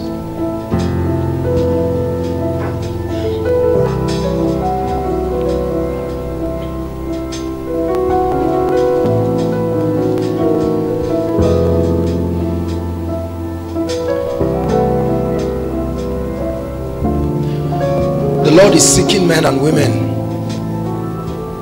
who will carry the life, the power, the glory of the kingdom and permeate the systems of the world. This has been his singular message. And let me tell you something about God. When God calls a man, the Bible says that Jesus Christ saw different kinds of people scattered around, and he called them, come follow me. He called Nathanael, he called Peter, he called the disciples.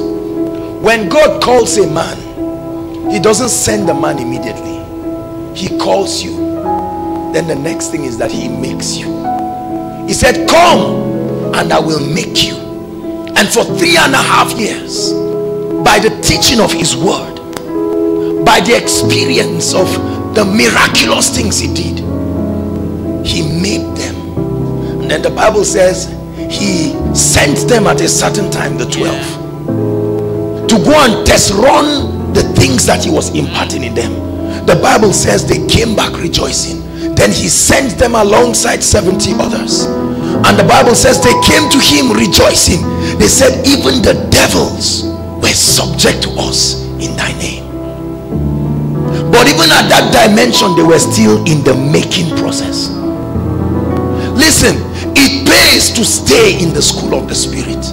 Sometimes, you see, the caliber of people that God is raising here, I have the privilege of knowing a lot of us here, and I know the dimensions that we are functioning in the Spirit.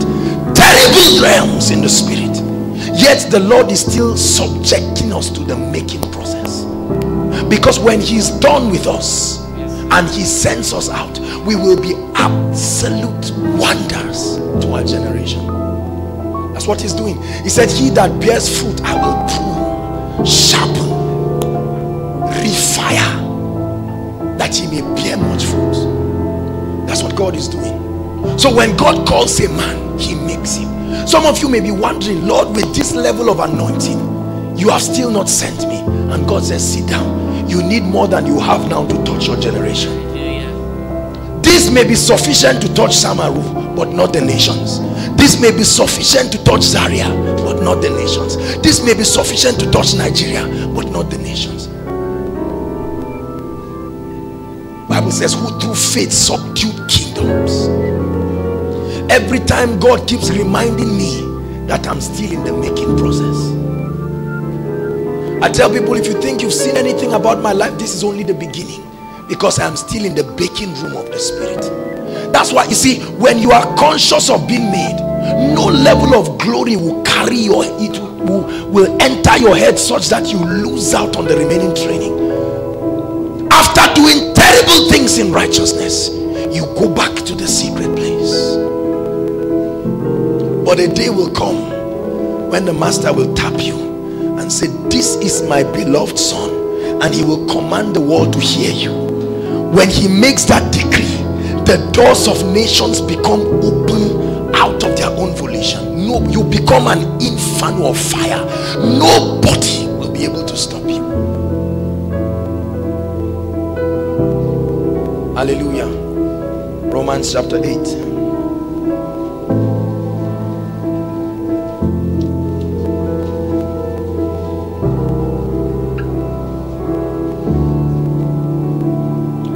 Verse 18. For I reckon, oh, by the way,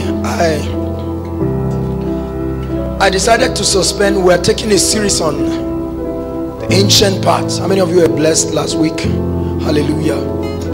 But I decided to just fold that series and keep it aside until we're in full strength, because it's a very critical teaching that I want everybody to be part of. Hallelujah. And so I just decided to wrap it and keep it ancient secrets. We began by examining Jeremiah chapter 6. He said, ask for the ancient parts and walk in it.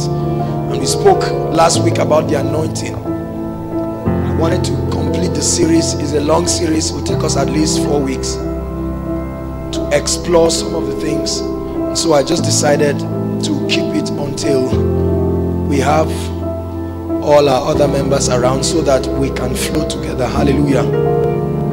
So tonight I'm going to be teaching very briefly on the pathway to sonship. The pathway to sonship. The pathway to sonship. I trust that the Lord will grant us grace. You would have noticed that here we don't just teach results, we teach the process. Because when you understand the process and the principles, then the results are inevitable. Hallelujah. The pathway to sonship. Romans chapter 8 verse 18. For I reckon that the sufferings of this present time are not worthy to be compared with the glory that shall be revealed in us. 19. For the earnest expectation of creation waited for the manifestations of the sons of God. For the creation was made subject to vanity, not willingly, but by reason of him who had subjected the same in hope. Because the creation itself also shall be delivered from the bondage of corruption into the glorious liberty of the children of God. 22. For we know that the whole creation groaneth and travaileth in pain together until now. And not only they, but ourselves also, who have the first fruits of the Spirit, even ourselves groan within ourselves, waiting for the adoption, that is the redemption of our body. Look up. I want to share with us very briefly on the process, the making of a son. Now, there are many Greek words that were used in scripture to connote sons, many of them, but there are two interesting ones I want to teach on. The first is called teknon, and the second is called weos. Teknon and weos, two powerful words. Hallelujah. Now I like you to understand that when you give birth to a child, please watch this, when you give birth to a child, that child comes with a thinking process and a mindset that does not permit him to do a lot of things in that environment. Hallelujah. And over time, as the child begins to watch other people, elderly people, and as he begins to interact with his environment, certain things begin to become evident in the child's life. When he's always lying down and he watches people walking, one day he will attempt to begin to do what they are doing. Are you following me now? And then he begins to try to talk. Then he begins to try to reason. And over time, there is a metamorphosis in that child. From complete childhood, he becomes a teenager, and then an adolescent, and then an adult, and so on and so forth. That's the way it is in the spirit. And we are in dire need of sons. We have a lot of children in the body, and there is need for men. The Bible says that God desires to bring many into sonship. Now, sonship is not just the issue of confessing and saying, I'm a son, I receive it. You don't receive sonship by impartation. It's a door, it's a process, it's a making. Just like, how many of you have seen little children who try to behave like adults? You just see a little child and then he takes weave on and tries to gum it around his face in an attempt to look like an adult. Does that make him an adult? That very act proves that he's still a child. Hallelujah.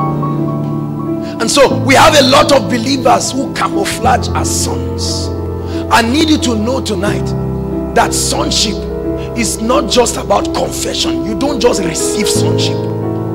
I know that many of you will say, the Bible says, to them that believe in him, he gave you the right to be called sons of God. I'm going to explain something to you. A lot of translations, especially in the old King James, certain words were interchanged. Two of them was weos and teknon. Teknon talks of a child, a baby, one who has inadequate knowledge and education and information, one who is not able to do a lot of things. And then weos talks of one who by reason of knowledge has attained the same status with his father.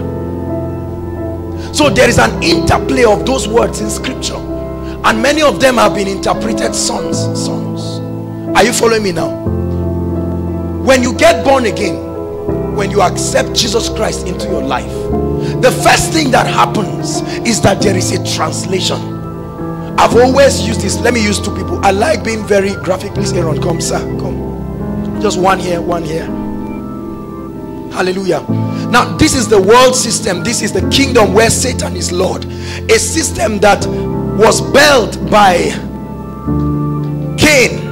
The Bible says Cain departed from the presence of God, and he built a city and named it after his son Enoch. And the Bible says that all kinds of rebellious things happened in that city. A city that did not recognize and work with the government of God. Hallelujah. And so we are born with this system. We live here. There is a law in this realm. It's called the law of sin and death. That's the law that is responsible for greed and wickedness and oppression and selfishness. The spirit of the power of the air that walks in the sons of disobedience. And so we are all born in this realm. But every time we accept that Jesus is Lord of our lives, there is a translation. You need to understand this. You may not feel anything happen to you. How be it in the spirit, there is a translation from this kingdom, the kingdom of darkness, into the kingdom of light, the kingdom of God's dear son. Hallelujah. But now what we do not realize is that when you are born again, that initial experience affects only your spirit. Are you following me? This is where a lot of people miss out. Let me give you a scriptural proof. When Israel came out of Egypt, that's a type of our coming out. Are you following me now? When Israel came out of Egypt, it was a type of our coming out, but there needed to be a separation. Are you following me? What the Red Sea did was it caused a permanent separation between Egypt and Israel. And they sang, they said, I will sing unto the Lord, for he has triumphed gloriously. The horses and his riders, the systems have been thrown into the sea. So many believers, what they do is they just come out of Egypt and stop, and then later on they find out that Pharaoh is still looking for them. The first step to get to the promised land is to come out of Egypt, but that's not the only step. The second step is that there must be a passing through the sea. The Bible says that we'll be washed by the regenerating of the water. There is an experience of passing through the water in the spirit, and that's what causes. The Bible says, except ye be born of water and of the spirit. He said you cannot enter the kingdom of God. So it's one thing to see the kingdom. He was speaking to Nicodemus. You can see the kingdom when you step out of Egypt, but it takes a washing of the water and of the spirit for you to experientially begin to enter the realities of the things of the spirit. There are so many believers that see the kingdom. They can describe what it looks like, but it takes the interaction of the water so that we begin to step into the reality of it. So there is a translation. When you come into this realm, the ministry of the Holy Spirit changes in your life, because hitherto his ministry would, because as a non-believer, his ministry is to convict you of sin, of righteousness, and of judgment. Now when you become a believer and he comes to live inside you, his ministry changes. He begins to be unto you an advocate, a teacher, a strengthener, a guide, a standby, an intercessor.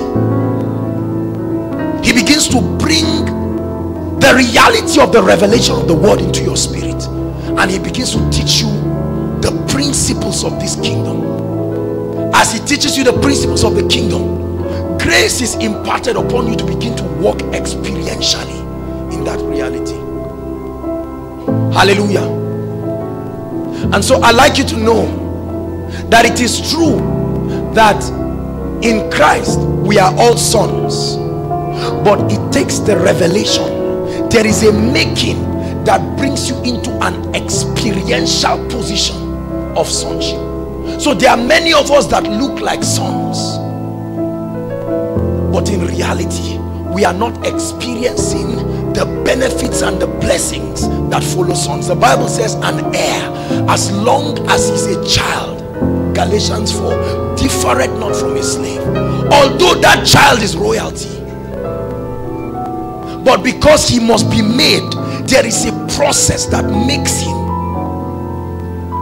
In the process of the making of that child, they teach him the attitude of royalty. They teach him how to speak like royalty. They teach him how to walk like royalty. They teach him how to respond to situations like royalty. And over time, when he has been tried and proven, then certain riches of that kingdom is now committed to him. Hear me, friends. There are certain realities in the spirit that only sons can touch. No matter how you shout, there will keep being a call upon your spirit man to step up into the reality of sonship. Hallelujah. Bringing many sons into glory. So the Holy Spirit begins to walk upon your mind. The Holy Spirit begins to teach you the principles of the kingdom. Hear me. The major work of a believer, of the Holy Spirit in the life of the believer, is to change his mind. Now don't take this for granted. The major work of the Holy Ghost, some years ago, whenever I read this scripture, is anything too hard for me to do? How many of you have read that scripture? The thing that bothers me about that scripture is the word too. Why will God, who is almighty, say, is there anything too hard? Why is it too hard? And one day I asked the Holy Spirit, I said, what's the mystery behind this too hard that God is saying? And God says the reason why it seems to be too hard is that I have to keep getting you until you come into alignment with me. And that's the difficult part of the process, because I am always able, but sometimes it takes years for him to begin to touch you until you come to a point where you are in synchrony with heaven. And then at that point, the realities of the things of heaven can begin to flow into your life. The primary challenge of believers is that we are yet to synchronize our minds. There is need for a synchrony with the things of heaven, such that it always will be done on earth as it is done in heaven. Our inability to synchronize our lives and our minds with the principles by which heaven is governed. Listen, the same principle God is trying to give you here on earth, many of them are the same principles that govern heaven. Love, the fruit of the Spirit, that's the principle that governs heaven. And because everyone in heaven, there is perfect synchrony to those principles, so heaven is the way it is. So why is the earth this way? Because the sons who have been given the ability to rule the earth have not yet allowed themselves to come into synchrony. And any life that will painstakingly push himself to that point suddenly begins to experience heaven within that environment. That's the reason why you can see two people living in the same environment, and one is walking in the reality of heaven's life and the other is walking in another reality, because the other one has made himself synchronized. Your mind, the Bible says, do not be conformed to this world, but be ye transformed, be ye changed by the renewing of your mind. Every day of my life, I keep seeing again and again that the singular secret for victory in this life is when a man can stand in synchrony with God. You will become an awesome wonder. Any man you see today who has manifested certain levels of the anointing or certain levels of notable impact has brought himself by the activity of the Spirit to that point where the laws of God becomes the laws that your life is governed by. There is perfect synchrony. At that point, heaven finds expression in your life and in your atmosphere.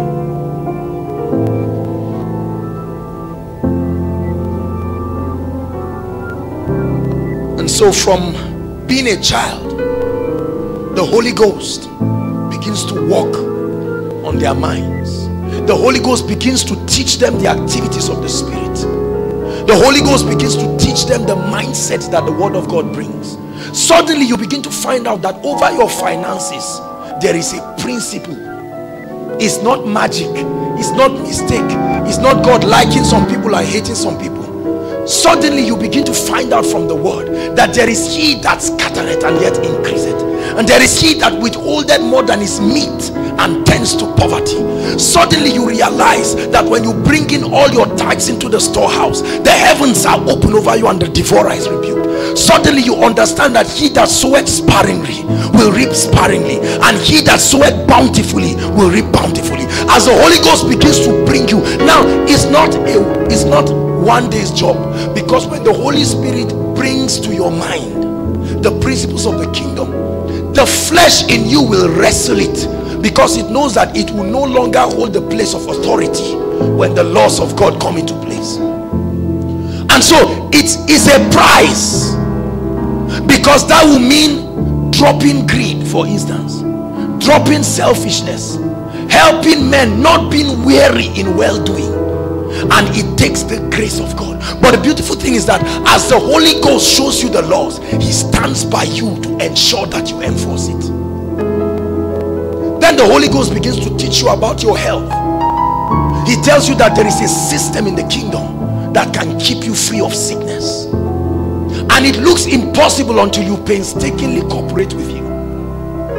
Then you come to a point where you begin to understand the activity of the Spirit in your body, that if the same Spirit that raised up Christ from the dead dwells in this mortal body, not just in your spirit, that there is a divine ability, there is an energizing that he causes. It's like a drug. He sends it all over your body, and there is a quickening. Now it takes a while, because even while you are reading that scripture, the devil will bring every kind of thing. Your body will refuse to cooperate. And Paul said, I keep my body under subjection. In other words, you say, body, you are not above me. This law you must bend till you cooperate with this principle. Then Jeremiah chapter 1 verse 12 comes to play.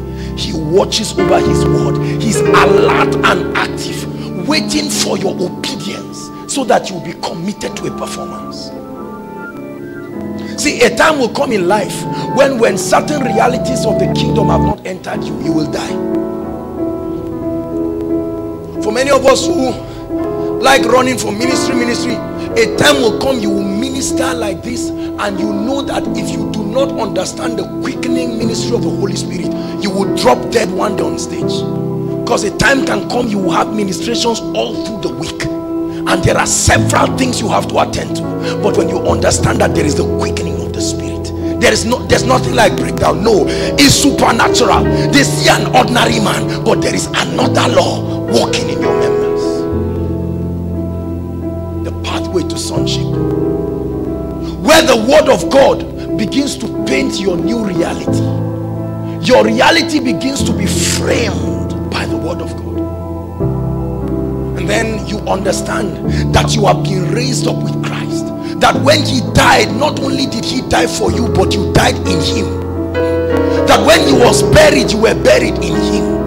That when he defeated Satan, when these brothers were in him by covenant, defeating Satan, and when he rose again, the Bible says he raised us up and made us to sit with him in heavenly places, far above the witches in every village, far above principalities and powers and every name that is named. When that reality begins to enter your spirit, it may take a while, but when that happens, there will be a signal in the realm of the spirit, and every devil will know that this light has entered your spirit.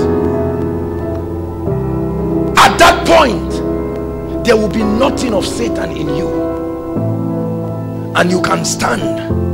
And then that scripture will now become a reality, that in my name they shall cast out devils. You enter an atmosphere that threatens hell. Jesus walked upon the earth and showed us an example of sonship. When he stepped into an environment, the demons suddenly began to operate. We went for a crusade after last week before last. We went for a meeting somewhere in southern Kaduna, and as they just checked on us into the hotel, we just lay down, and I decided to take some rest. As soon as I just put my head, suddenly I sensed a very evil presence, and suddenly I just turned, and there was a demon standing before me. He said, "What have you come to do here?" I shared with them. That's what he told me. He said, "What have you come to do here?" Listen, when you become a son, when your feet steps into a territory, there's a ripple effect in that territory. They know that something has happened. That's why you see the devil tries to fight some meetings. There are some meetings he doesn't bother, he even helps to plan it for them, because it makes no relevance whatsoever. But then there are some meetings that shake hell to its foundation, the devil begins to beat left, right and center, because it's the manifestation of sons. Men and women who understand the laws of the spirit, men and women who have mastered the art of bringing their bodies and their minds in alignment to cooperate with the Holy Spirit, so they can stand and make decrees and command nations to be open, and the gates of nations will swing open. So how are sons made? Simple, very simple. There's no complication about it. The difference between a child and a son is knowledge, understanding and obedience. The difference between a child, it says, when I was a child, First Corinthians chapter 13 verse 14, when I was a child, I thought like a child, I understood like a child, I acted like a child. He said, now that I'm a man, I've laid aside these childish things. The difference between a child and a son, teknon and weos, is that transition in the spirit. The Lord begins to walk. The first thing is knowledge. Hosea chapter 4 and verse 6, the Bible says, my people are destroyed. My people are destroyed. My people are destroyed, not because Satan is powerful. Until you understand these realities in the spirit, Satan will keep looking like a mountain. I refuse to see him as a mountain. Hallelujah. It's the pathway to sonship. You come to a point where there is sufficient knowledge. The Bible says in 1 Peter chapter 1 verse 3, I believe, it says, according as his divine power hath given us all things, not some, all things that pertain unto life and godliness. How? Through the knowledge of him that has called us into glory and virtue. The next verse says, wherefore has he given us this exceeding great and precious promises, that by them we might be partakers of his divine nature, having escaped this corruption through lust. And so the knowledge of the principles of the kingdom is what we need first of all. Are you following me? Say after me, knowledge. Knowledge. Say it one more time, knowledge. That's what we need. That's why you hear people like Pastor Chris say all you ever need is wrapped up in the word. Says go for the word. Go for it. It's the truth. Go for the word. We go for many things, all kinds of things. What we need is to stay with the word. To stay with the word. When the illumination of the word arises in your spirit, it sets you above. It brings you into sonship. The activity of the word of God upon your spirit and upon your mind and upon your body is what brings you into sonship. Knowledge. The second is understanding. The Bible says with all you're getting, get understanding. I shared it in a, God bless you sir, I shared it in a Sunday meeting, but then I'll share it again. I want to tell you the difference between knowledge and understanding, and I want to use a very practical example. It's believed that we guys don't know how to cook very well. Praise the Lord. Now it's not like we don't know how to cook. We know, we don't understand how to cook. You get it now? Because the same ingredients the ladies are using, that's what we are using. Why are the results different? They know when to put what. Are you following me now? The guys, for instance, jollof rice. If I tell you, give me a quick tip on making jollof rice, that's very easy. Hot water, rice comes in, add oil, add crayfish, add whatever you have left, close it, trust God to do the rest. Now, and it has produced some results in our lives because we have been able to eat the food. Are you following me now? But when a lady is cooking, because by experience she has not only been taught what to do but how to do it, she knows that okay, after 5 minutes you add this. You have finished adding your own since she has not added her own. There are certain things that they add only 5 minutes when the food is about to be done, and then The same ingredients. Two of you went to the market and then you leave your food and eat out. That's the difference between knowledge and understanding. Are you following me now? Knowledge is just acquiring the information, knowing that these are the things to be done. But understanding gives you the steps. It tells you that when you get to this point, knowledge says tithe and be blessed. Understanding says this is the attitude, this is how you tithe. Are you following me now? Knowledge says give. Understanding says this is how you give. Knowledge says the just shall live by faith. Understanding says this is the dynamics of faith. You hear the word, you believe, you step out. Are you following me now? So what we need is not just knowledge. Many believers have knowledge, rema that has not translated into anything. We have a lot of rema, but what we lack is understanding. So in Proverbs he said, with all you're getting, don't just know that this is what needs to be done. You must understand how it should be done. That's why some people walk through some situations as if Satan does not exist, and yet others are still in that situation. Are you getting blessed? Understanding, the understanding of the word. There are several people that have taught about faith. There are several people that have taught so many things about faith, but there are few people that understand how faith works, and it's those who understand and apply it that get the results. It's one thing to say I live by faith, hallelujah, in the name of Jesus I live by faith. That's just step one. But because we do not understand the operation of faith, what the Bible calls the spirit of faith. So the making of a son is that there is a translation. The word of God begins to work in you. Children begin to live and manifest the character of Egypt, although they are out of Egypt. You still begin to see bitterness, envy, and all of these things, and the Holy Ghost begins to work in you. Remember our prayer last week?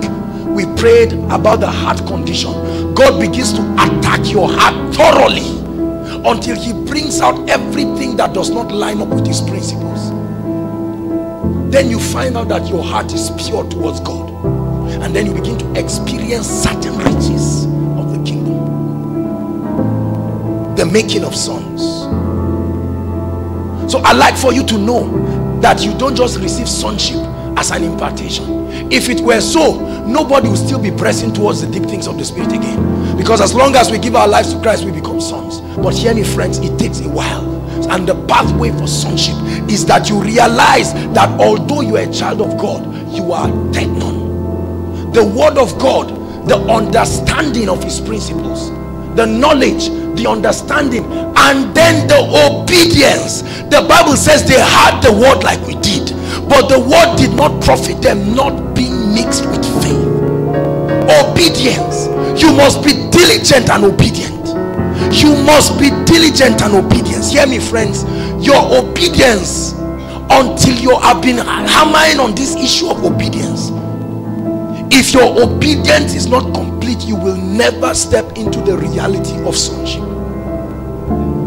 Sons are those who have learned how to obey. Jesus said, my meat is to do and finish the will of him that has sent me. Even at Gethsemane, he said, Father, if it be thy will, take this cup of me. But he said, nevertheless, not my will. Sons have come to a point where they are resolutely obedient, even unto death. Even unto death.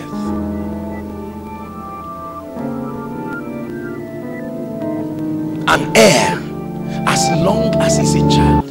Friends, koinonia is an avenue for us to step up into the reality of sonship. Enough of this oppression by demons. We come, shout in tongues, sing and dance, and then we go back and we are badly oppressed by Satan, oppressed by sickness, oppressed by failure. That's the reason why our light, unbelievers cannot understand what we are shouting about, because the same things that keep them down are the same things that keep us down. The same limitation they have is the same limitations we have, and so they truly cannot see any difference. But when we step into sonship, they begin to see something different about our lives. That when they break down, there is supernatural strength for you to move forward. That when they are communicating with the wisdom of men, you come with the wisdom of God. There's something about your life that attracts them. I told God, I said, Lord, I'm tired of reading about sonship. I want to walk in the reality of it, where everything about my life is a message that reflects Christ.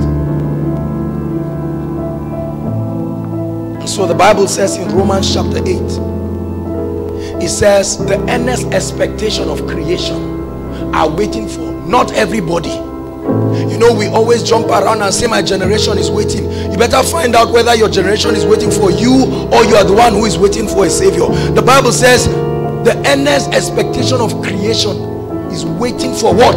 The manifestation of this sex of people. These people who are not only born again but are full of the word. Men who know the word, men who understand the word, and men who have committed their lives to obey the principles of the word. Men who understand the place of intimacy with the Holy Spirit. Men who understand the laws of the anointing. They understand how to bring the atmosphere of heaven into the lives of people. At that point, you become a blessing. Listen, you cannot help anybody if you are like them. You can't help the poor by being one. You can't help the sick by being one. You can't help the oppressed by being one. It is only when you are out of a system that you can help those in that system. You can't help a depressed person when you are depressed. You have to come out. That's why the Bible says, come out from among them and be ye separate. Hallelujah. And the Lord desires for us to step into sonship. The Bible says that there is a bondage of corruption upon our generation. And it says only the sons, only these sets of people, they may not be many. The great man of God calls them the remnant. They may not be many. How be it, they are the ones who have refused to bow to the gods of the land. They are the ones who have refused to bow to the systems. They are the ones who have refused to bow to the golden image. And they have said, Lord, I will stay. I will stay in the secret place. I will allow myself to be built. Sons, even when men are calling you great man of God, you thank them with one hand, and with the other hand you open the door to your secret place and rush back and say, Lord, I know I'm great, but maybe not great enough yet. And you stay in the secret place, and there is an incubation of the Spirit. And sometimes people look at you and wonder, they say, what are you still looking for? What do you want to become? You want to be disappearing from one place to another?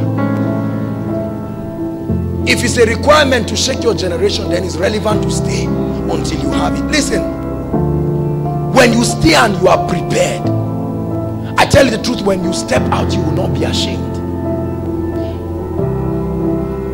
I told God something. I said, Lord, never let me step out of a boundary you have not opened for me. Keep me, draw my ears, do anything you do to keep me there. But when the door is open, never let me stay. Push me till I go out. The Lord is making us here, friends. There is a making of sons. This word, if you are a believer, this must become your active partner. The Bible is not, I'm not just talking of inspiring women or what's the name? Every Day with Jesus, or Rhapsody of Realities, or whatever it is. There is a place for those devotionals, but I tell you the truth, you need more than it. Satan is doing more than devotional. You must prepare, because kingdoms, there will be a clash of kingdoms. And hear me, friends, Satan is not folding his arms. Look at the people in the world. They are becoming more spiritual by the day. They used to hide it before, but now it's not hidden again. Businessmen are not hiding the issue of being spiritual again.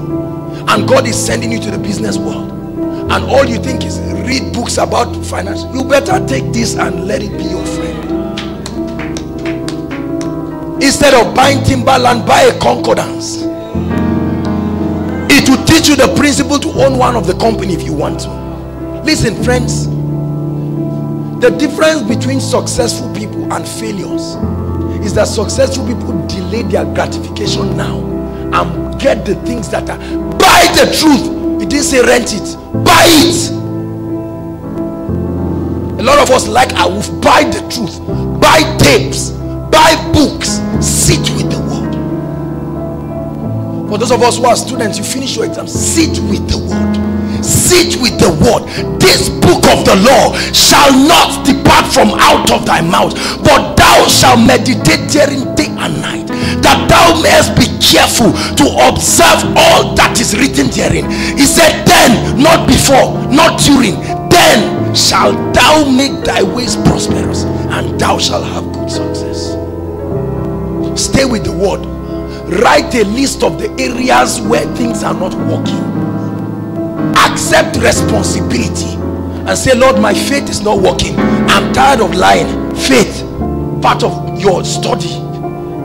What again? You can't pray for people to be filled with the Holy Spirit. Say, I'm tired. I need to know the principles. Write it and stay. The trouble with many believers is that our spiritual growth is not constructive. We are not growing constructively. So when you say you have grown, we ask, okay, try to honestly tell us, what are the parameters to prove that you have grown? You say, now I was an usher, now I'm the chief usher. No, it's not necessarily true. It's not necessarily true.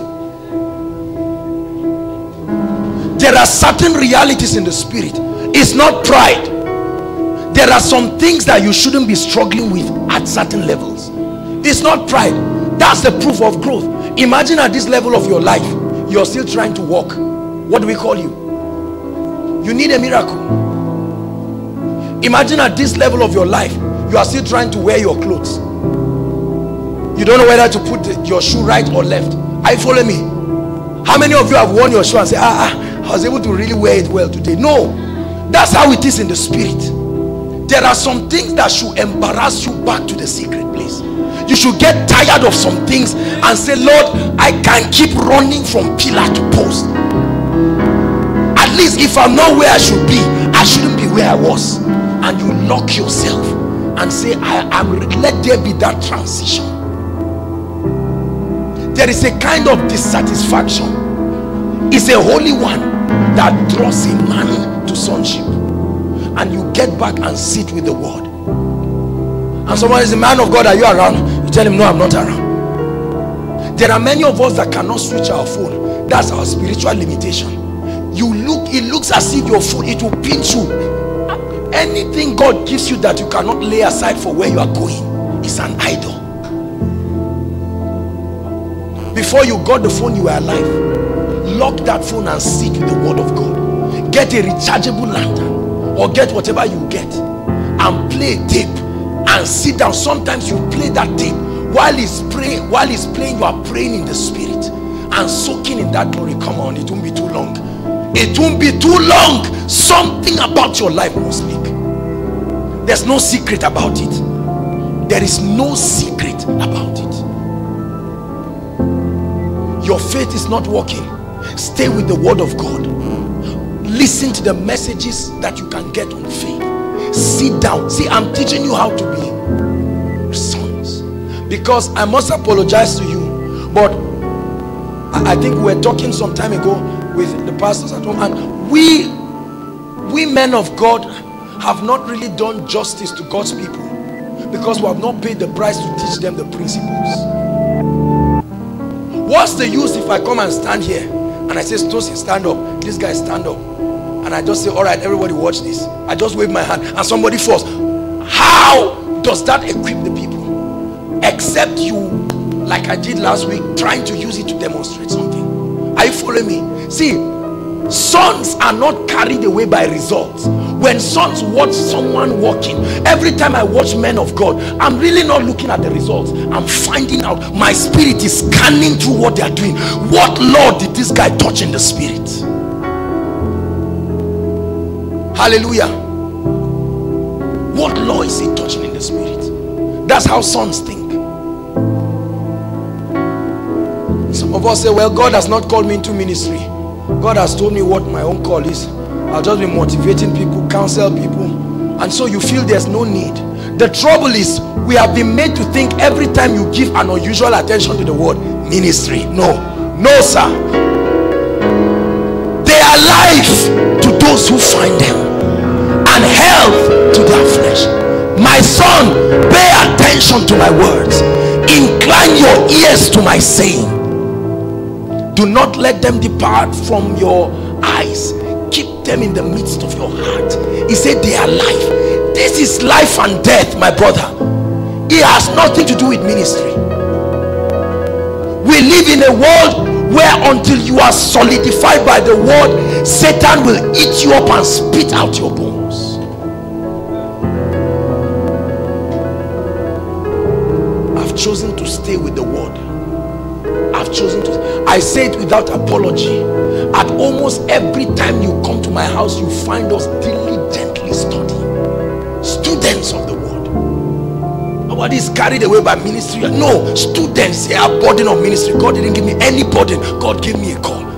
People put yokes on themselves as a result of their negligence to abide by God's principles. Stay after me. I go for the word. It will make me a son. When things are not happening, see, your finances are not working well. Why are you studying on relationship? Go and address an issue that is not working.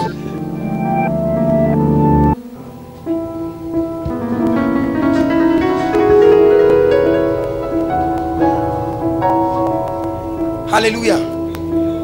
Sit down and address. Let me tell you something. When an area begins to work in your spiritual life, you are motivated to serve God better. There's nothing as frustrating as every area not working in your life. You just ask yourself, oh, what am I even doing? If your finance is working and then the gift of the spirit is not working, at least you are motivated.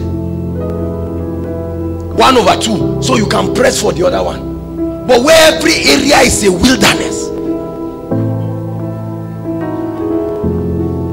I'm trying to put something in your spirit this night, that when you leave this place, when somebody is distracting you from studying the word, you know that is your enemy.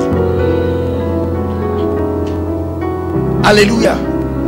Some of you stay, and when you want to study the word, someone says, we need to go and visit so and so person. And like, it's been a while. It's been a while. Sit with the word. Sit with the word. That's the singular pathway to sonship. Therefore, say after me, the pathway to sonship is to stay with the word, to know the word, to understand the word, and to obey the word. I have a guarantee for you. If you truly abide by these things I'm teaching you tonight, it will not be too long. I tell you the truth, your profiting will appear unto all in a way that will shock you. These are practical principles. Be a student of the word, I beg you. Day and night, sit with the word. Invest in books.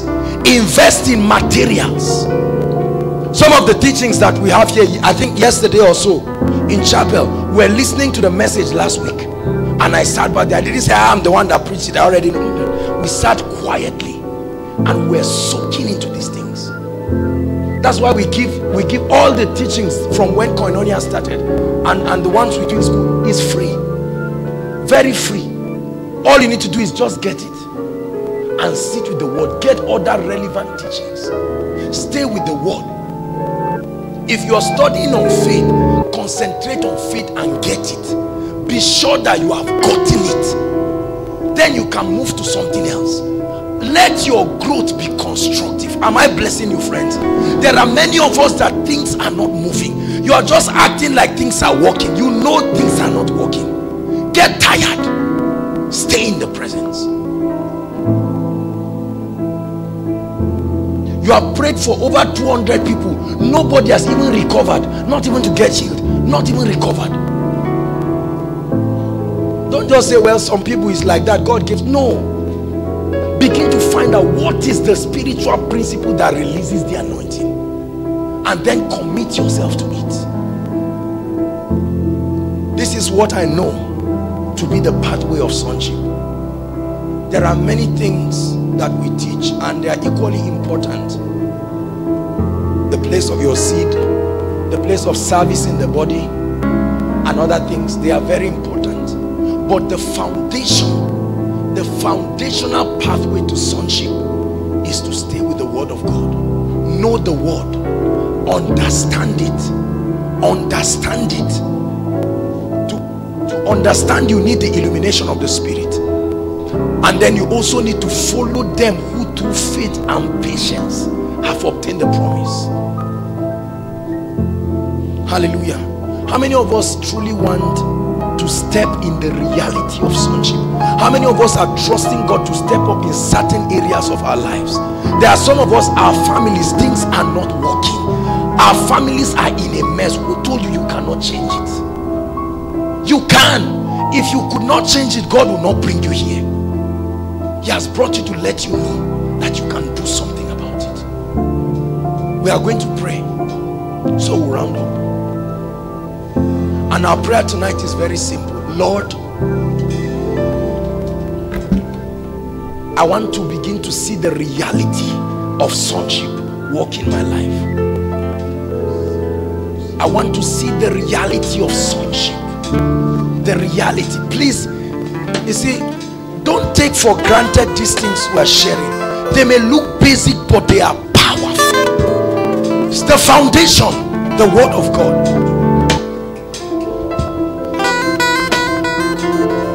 The word of God.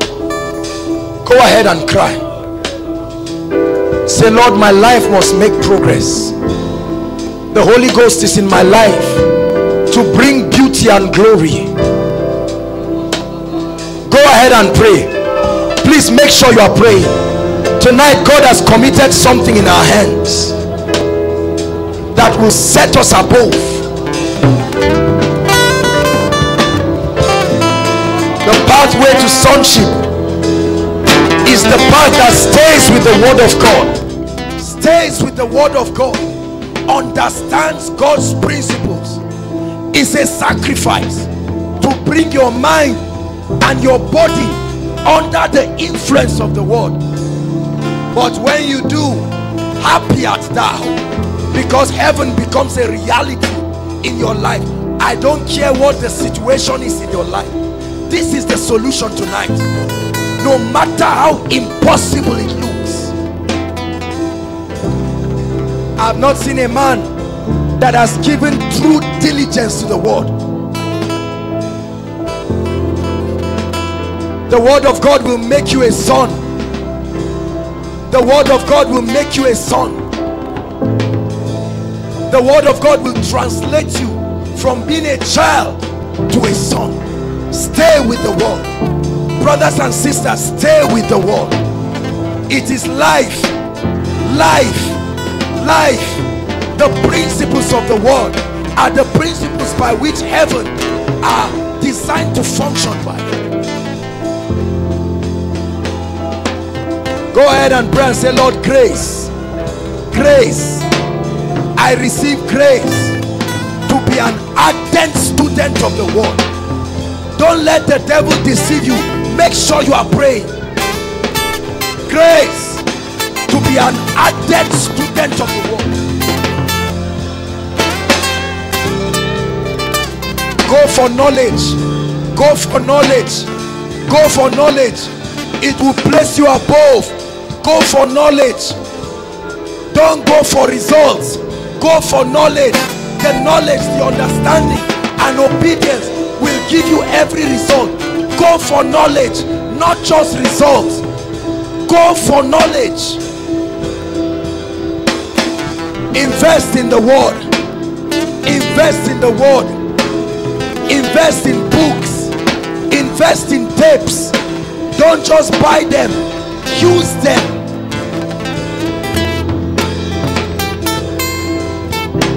Hallelujah. Hallelujah. The second prayer point, very quickly, is we're going to say, Lord, open me up to the understanding of your principles. There are many of us that we have knowledge, but what we lack is understanding. We know what to do, but we don't know how to do it. Lift up your voice and pray and say, Lord, understanding of your principles over my finances, over my health, over my life, over my ministry, over my business, over my family. Make sure you are praying.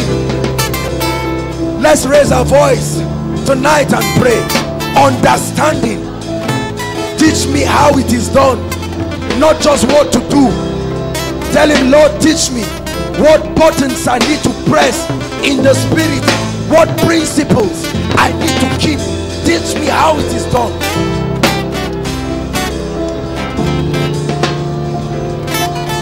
Lord, we receive understanding.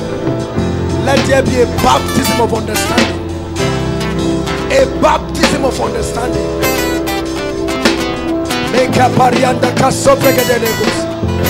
Understanding. Understanding. Understanding. Understanding. Hey, they are life to those who find them. It's a secret that will not fail. I assure you, it's a secret that will not fail. When you find it, you have found gold.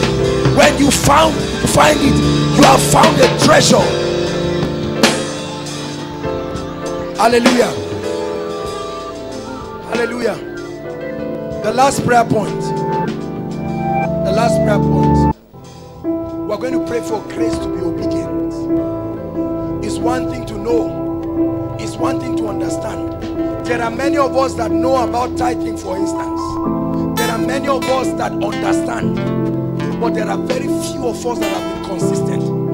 The degree to which you have been consistent is the degree to which your finances have been. So hear me. There are some issues you need to realize, that there are some things in the spirit that even after you have prayed about them, until you obey the principles, you will never see the results. So every time you are praying, God will be directing you in your prayer to the principles. While you are praying in tongues, God will show you visions of yourself obeying that word. Until you obey it, you will not see a performance. Go ahead and pray. Now, you're going to receive grace. Hear me. You know the area of your life that you need radical change. You need some things to change. You must get dissatisfied. If not, nothing will change about your life. Hallelujah. And so we're going to be praying. Mention the areas of your life and say, Lord, grace to obey your word.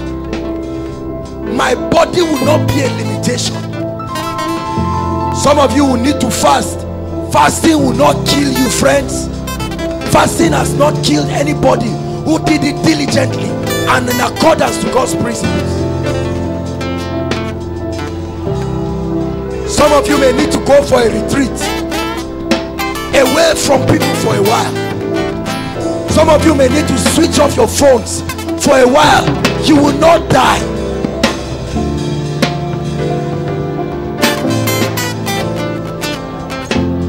Grace to obey in the area of my finances. Grace to obey your principles concerning my health. Grace to obey your principles concerning ministry. Grace to obey. Come on, pray, pray, pray. We are praying. We'll soon round up.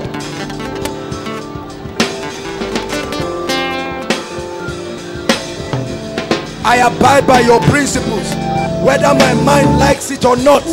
I abide by your principles, whether the body is ready to cooperate or not. By the grace and the power of the Holy Ghost, I bring my mind under subjection to your word. I bring my body under subjection. Body, you must cooperate with the word. Mind, you must cooperate with the word, until my reality becomes heaven. Grace to obey, grace to do consistent obedience, total obedience. Total obedience, not part obedience, not partial obedience. Grace to obey the law of tithing, grace to obey the law of confessing the word, speaking right, prayer, staying with God's word, abstinence from every appearance of evil, grace to obey. Hallelujah. Hallelujah. Paul, speaking to his son Timothy, said, meditate on these things. He said, give yourself fully to them. He said, your profiting shall appear. I give you a guarantee, friends, for as many of you who will take these things serious, I assure you that you will shock yourself. It's not a prophecy, it's the truth. It will happen. Hallelujah. Father, tonight we thank you. In this place, make us sons. Bring us into the position of sonship, where your word becomes a reality in our lives. Bring us to that point where we become the living word, active to our environment. A revelation that God is alive. A revelation that his kingdom is superior. Hallelujah. Hallelujah. We're going to round up now. It's our culture to close early, and we'll try to keep the time. But hear me. As soon as you leave this place, tomorrow's election, come out and vote. And if you can't go back and stay with the word of God. Some of you have some spare cash in your accounts. Go and buy an MP3. Buy an iPod. There is no spiritual investment you make that is a waste. Download messages, download worship songs. Stay in the atmosphere of God's presence. Lock yourself in the room for 1, 2, or 3 straight hours, praying in the spirit, and there's worship playing all over. No, don't tell me you'll be ordinary. Not after that experience. See, the truth is, we know what is required to make us great. We have not just given priority to it. Hallelujah. Thank you for watching our entire video today. If you feel you can bless someone, please join us and spread the gospel by sharing this video on your social media.